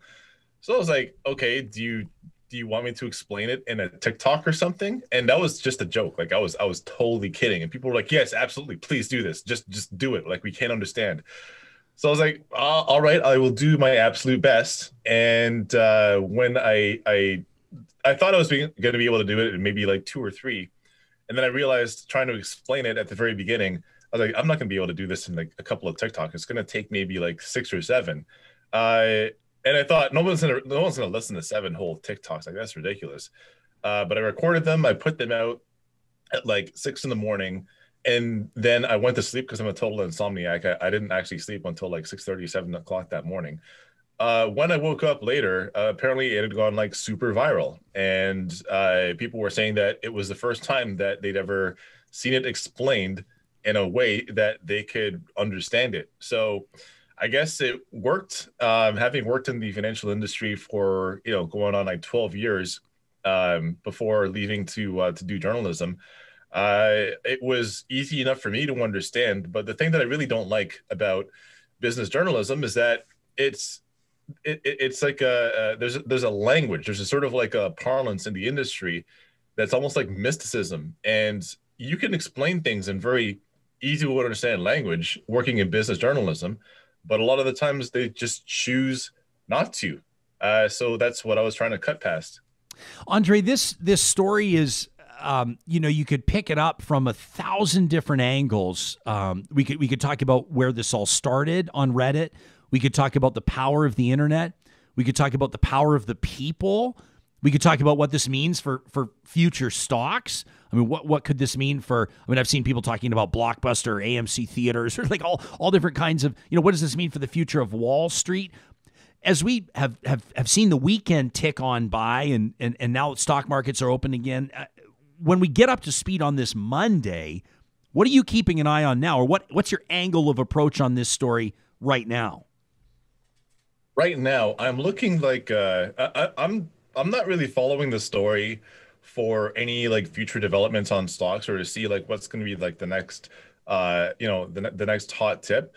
I'm just waiting for the whole thing to blow up. Frankly, I'm just here for the ride. It's just funny to me. The whole thing is very funny because I've never seen at any time in the past, like at least not in my lifetime that I know of. I've seen things like the .com bubble. I was in my teens when the .com bubble happened and then that collapsed. I was in my 20s when the 2008 financial crisis happened.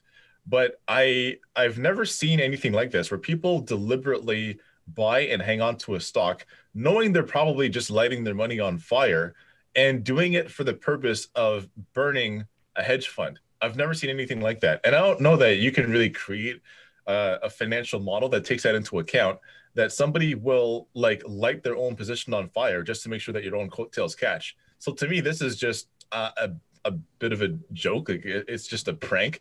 I've never seen Wall Street get trolled like this before. Yeah, no kidding. I'm keeping an eye on the ticker right now.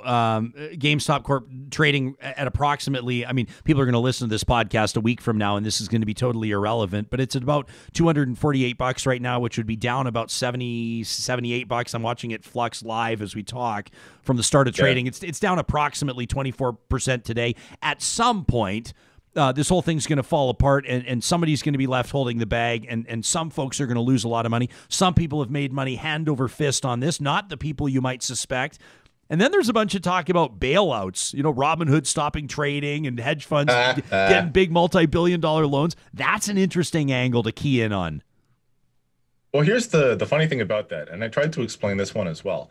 When Robinhood was stopping trading last week it wasn't just GameStop, it was also AMC, Nokia, and a couple of others. I thought that was really interesting because they were restricting the purchasing, but they didn't restrict the sale of those stocks. Now, if you're a hedge fund company who is short on your position, and I'm trying to use like the most non-technical language possible. Thank you. But no problem.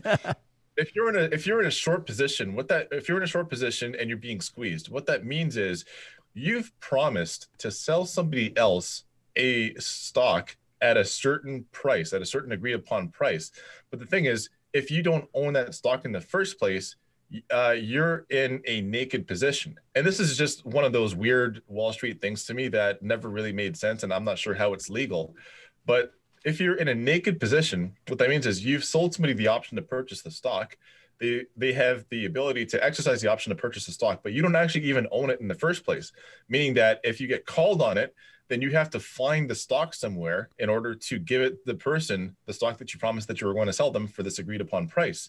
So if you are just a regular investor and you are not allowed to purchase the stock, what that indicates to me is that it's almost like Robinhood is like covering the tails of people who are scrambling to find this stock to sell it to cover their position, but the regular investor is not allowed to buy it. All they can do is sell. So who's on the other side of the equation here? If you can only sell, who's buying the stock?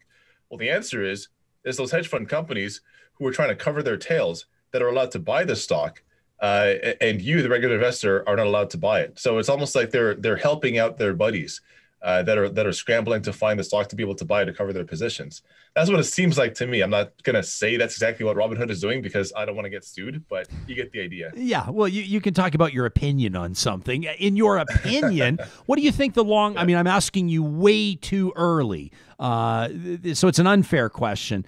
But what do you think the residual or lasting impact will be when it comes to the perception of the stock market, when it comes to the perception of Wall Street? This is far from the first time that we've seen a major disruption on Wall Street. But what do you think?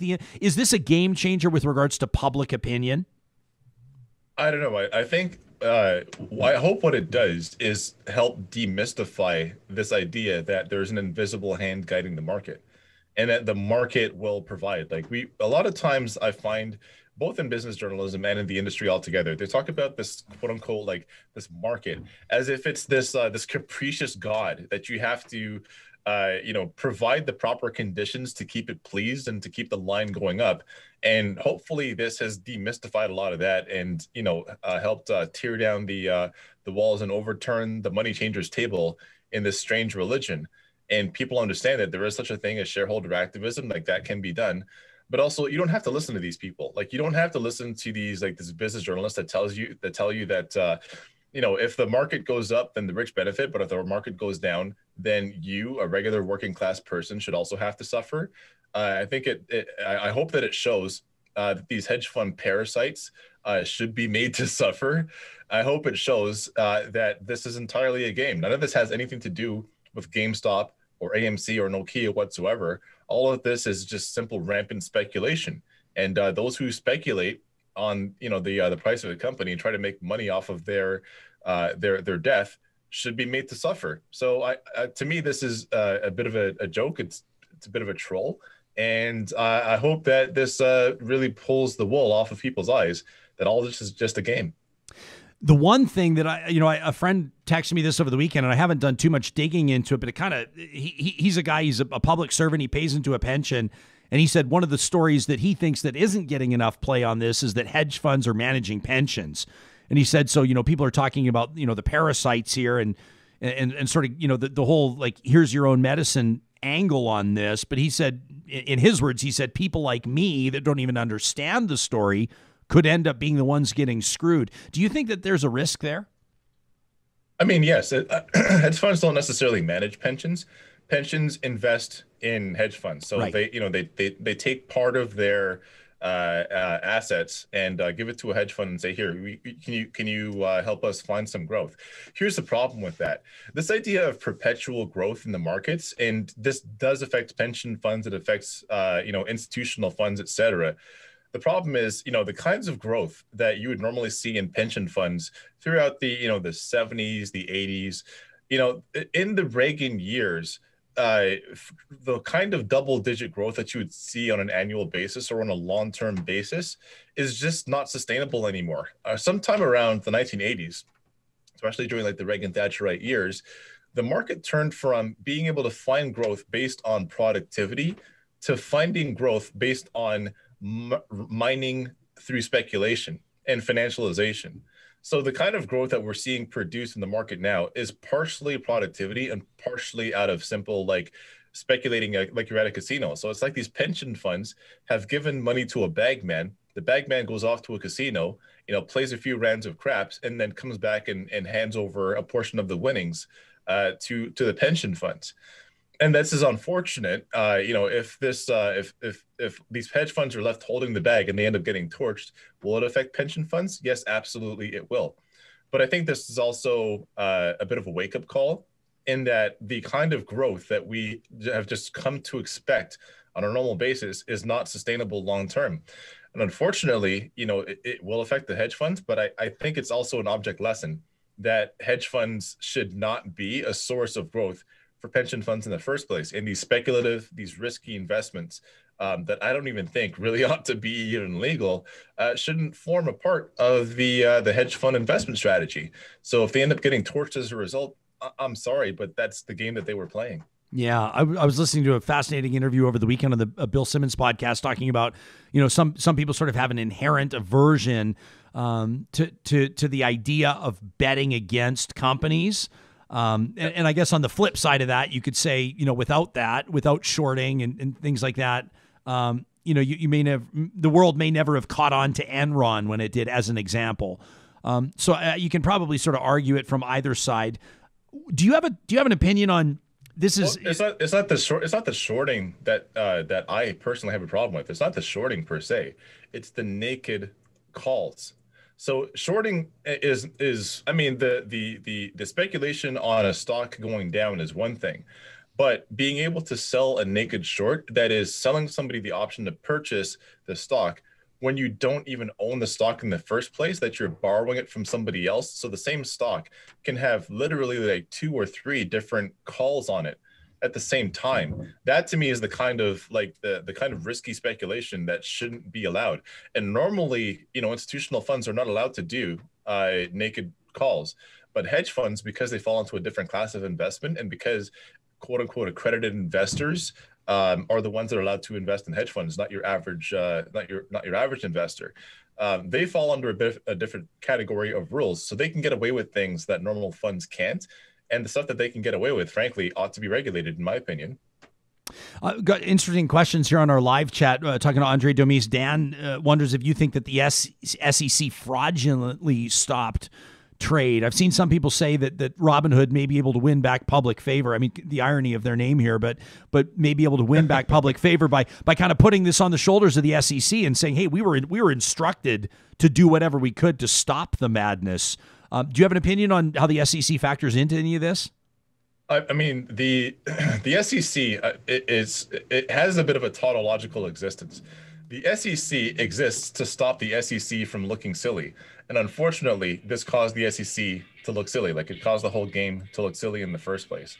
So I think that there's a possibility that public opinion can be won back, but Robinhood, I think, acted in the interest of one of their clients. And unfortunately, when people see the Robinhood acting in the interest of a large institutional clients rather than the average investor, it does make it very difficult to win that back. I know your alarm's going, or somebody needs to get in touch with you. We only asked for you. Oh yeah, sorry. No, it's all good, man. We asked for you till 12:30 Eastern. It's 12:30 Eastern, so we got to let you go. But Andray, as we were talking, I was scrolling through your Twitter I said, in case he's posted anything groundbreaking or important since we went live on the air, I want to make sure. And I want to ask you about this. I hope you don't mind. It's February 1st. It's Black History Month, and you tweeted, I'm celebrating Black History Month by turning down all media requests to do Black History Month panels and writing. How come?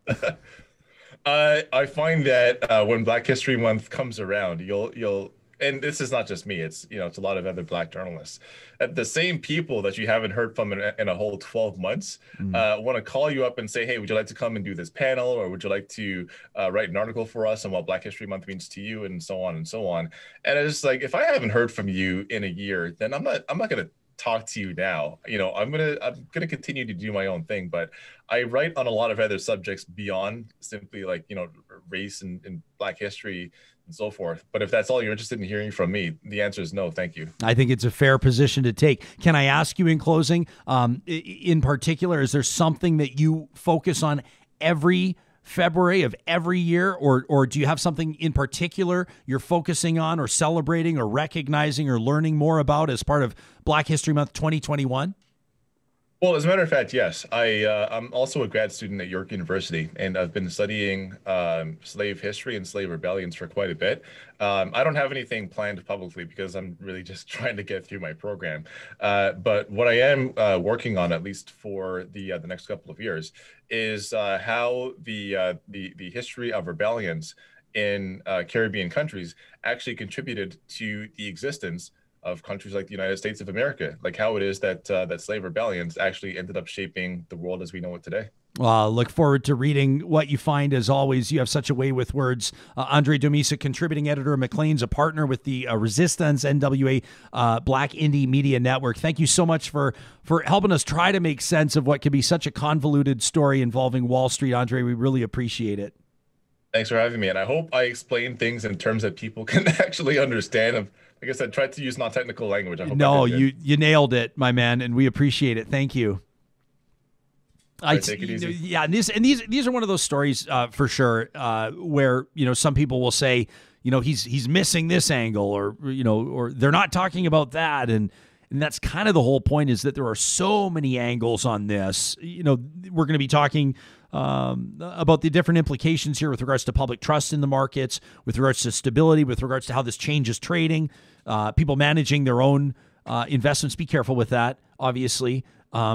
I'm case in point. I had a slush fund account that I was playing around with, part of that green rush. Who else thought that they were going to get rich on cannabis stocks 3 years ago in Canada? And how did that work out for you? You probably saw a huge rise in value here, and then now you're probably seeing a lot of those come back down to earth as well, right? All this talk about prudence and diversification and everything else. We have a lot to learn for those of us that aren't professional fund managers. But also, really, I think a big impact that this has had is what exactly do professional fund managers do? Now, I'm not taking anything away from the science, the craft, but I think that the curtain's been pulled back a little bit on how stock prices can be manipulated. I think that the curtain's been pulled back a little bit on how some of this works, right? And I think some people are educating themselves now, maybe more than ever before, on some of these issues that, quite frankly, impact billions or even trillions of dollars on the markets. So it's fascinating stuff. The team at Alta Moving and Storage right now is ready to help you sort out your solution when it comes to the big move that you have in store. So whether it's upsizing or downsizing, they've got these pod-style containers that make the process so much easier. You talk to anybody that does research into what stresses us as human beings, questions around the health of our families, public speaking, moving. These are all right at the top of the list. And they want to take that stress and alleviate it. They've been alleviating people's stress around moving for years. They want to do the same for you. Locally owned and operated. You can find them online. Just check out the sponsors tab at ryanjesperson.com. That's also where you'll find the team at Kubi Energy. And of course, it's Monday, so you know where this is going. Kubi Energy and its team is certified by Tesla. And they're also, every single person that's going to be up on your roof or on your property, whether it's a commercial or residence, they're not sort of like weekend warriors when it comes to electrical installation, right? They're journeyman electricians in BC and Alberta, which means that Kubi is proud to employ Western Canadian journeyman electricians. It also means you can have the confidence that the installation is done right, and it's one that you can trust. Now, the team at Kubi every single Monday also brings us a little something we call Positive Reflections. Sam and I have been waiting to roll on this video ever since Two Beaver sent it to us, I think a week ago, Sam, or at least 6 days ago. Let's meet JoJo. Very early, yeah. All right, let's meet JoJo. This is JoJo. And JoJo is participating in one of the oldest methods of passing time in canine history. Two Beaver says he's my very first dog. I said, tell us a little bit about JoJo. My boy. Get it. Two Beaver says he loves to be vacuumed. That's right, JoJo loves to be vacuumed. My dog wants to fight the vacuum. As you can tell, JoJo loves to chase his tail too. Says, you know what? Two Beaver says it's been a tough year. Says I've been targeted by groups. My cabin's been broken into. My vehicle's been vandalized. But I'll tell you what, the joy and laughter that I get from my pets, including JoJo, has been amazing. Two Beaver goes on to say, love the show. Well, we love that you're part of it, Two Beaver, and thanks for that. Well, let's get to our next submission. I love this one. This from a teacher This is absolutely beautiful. Said, I love drawing with chalk. This is KCN, a proud real talker, a teacher.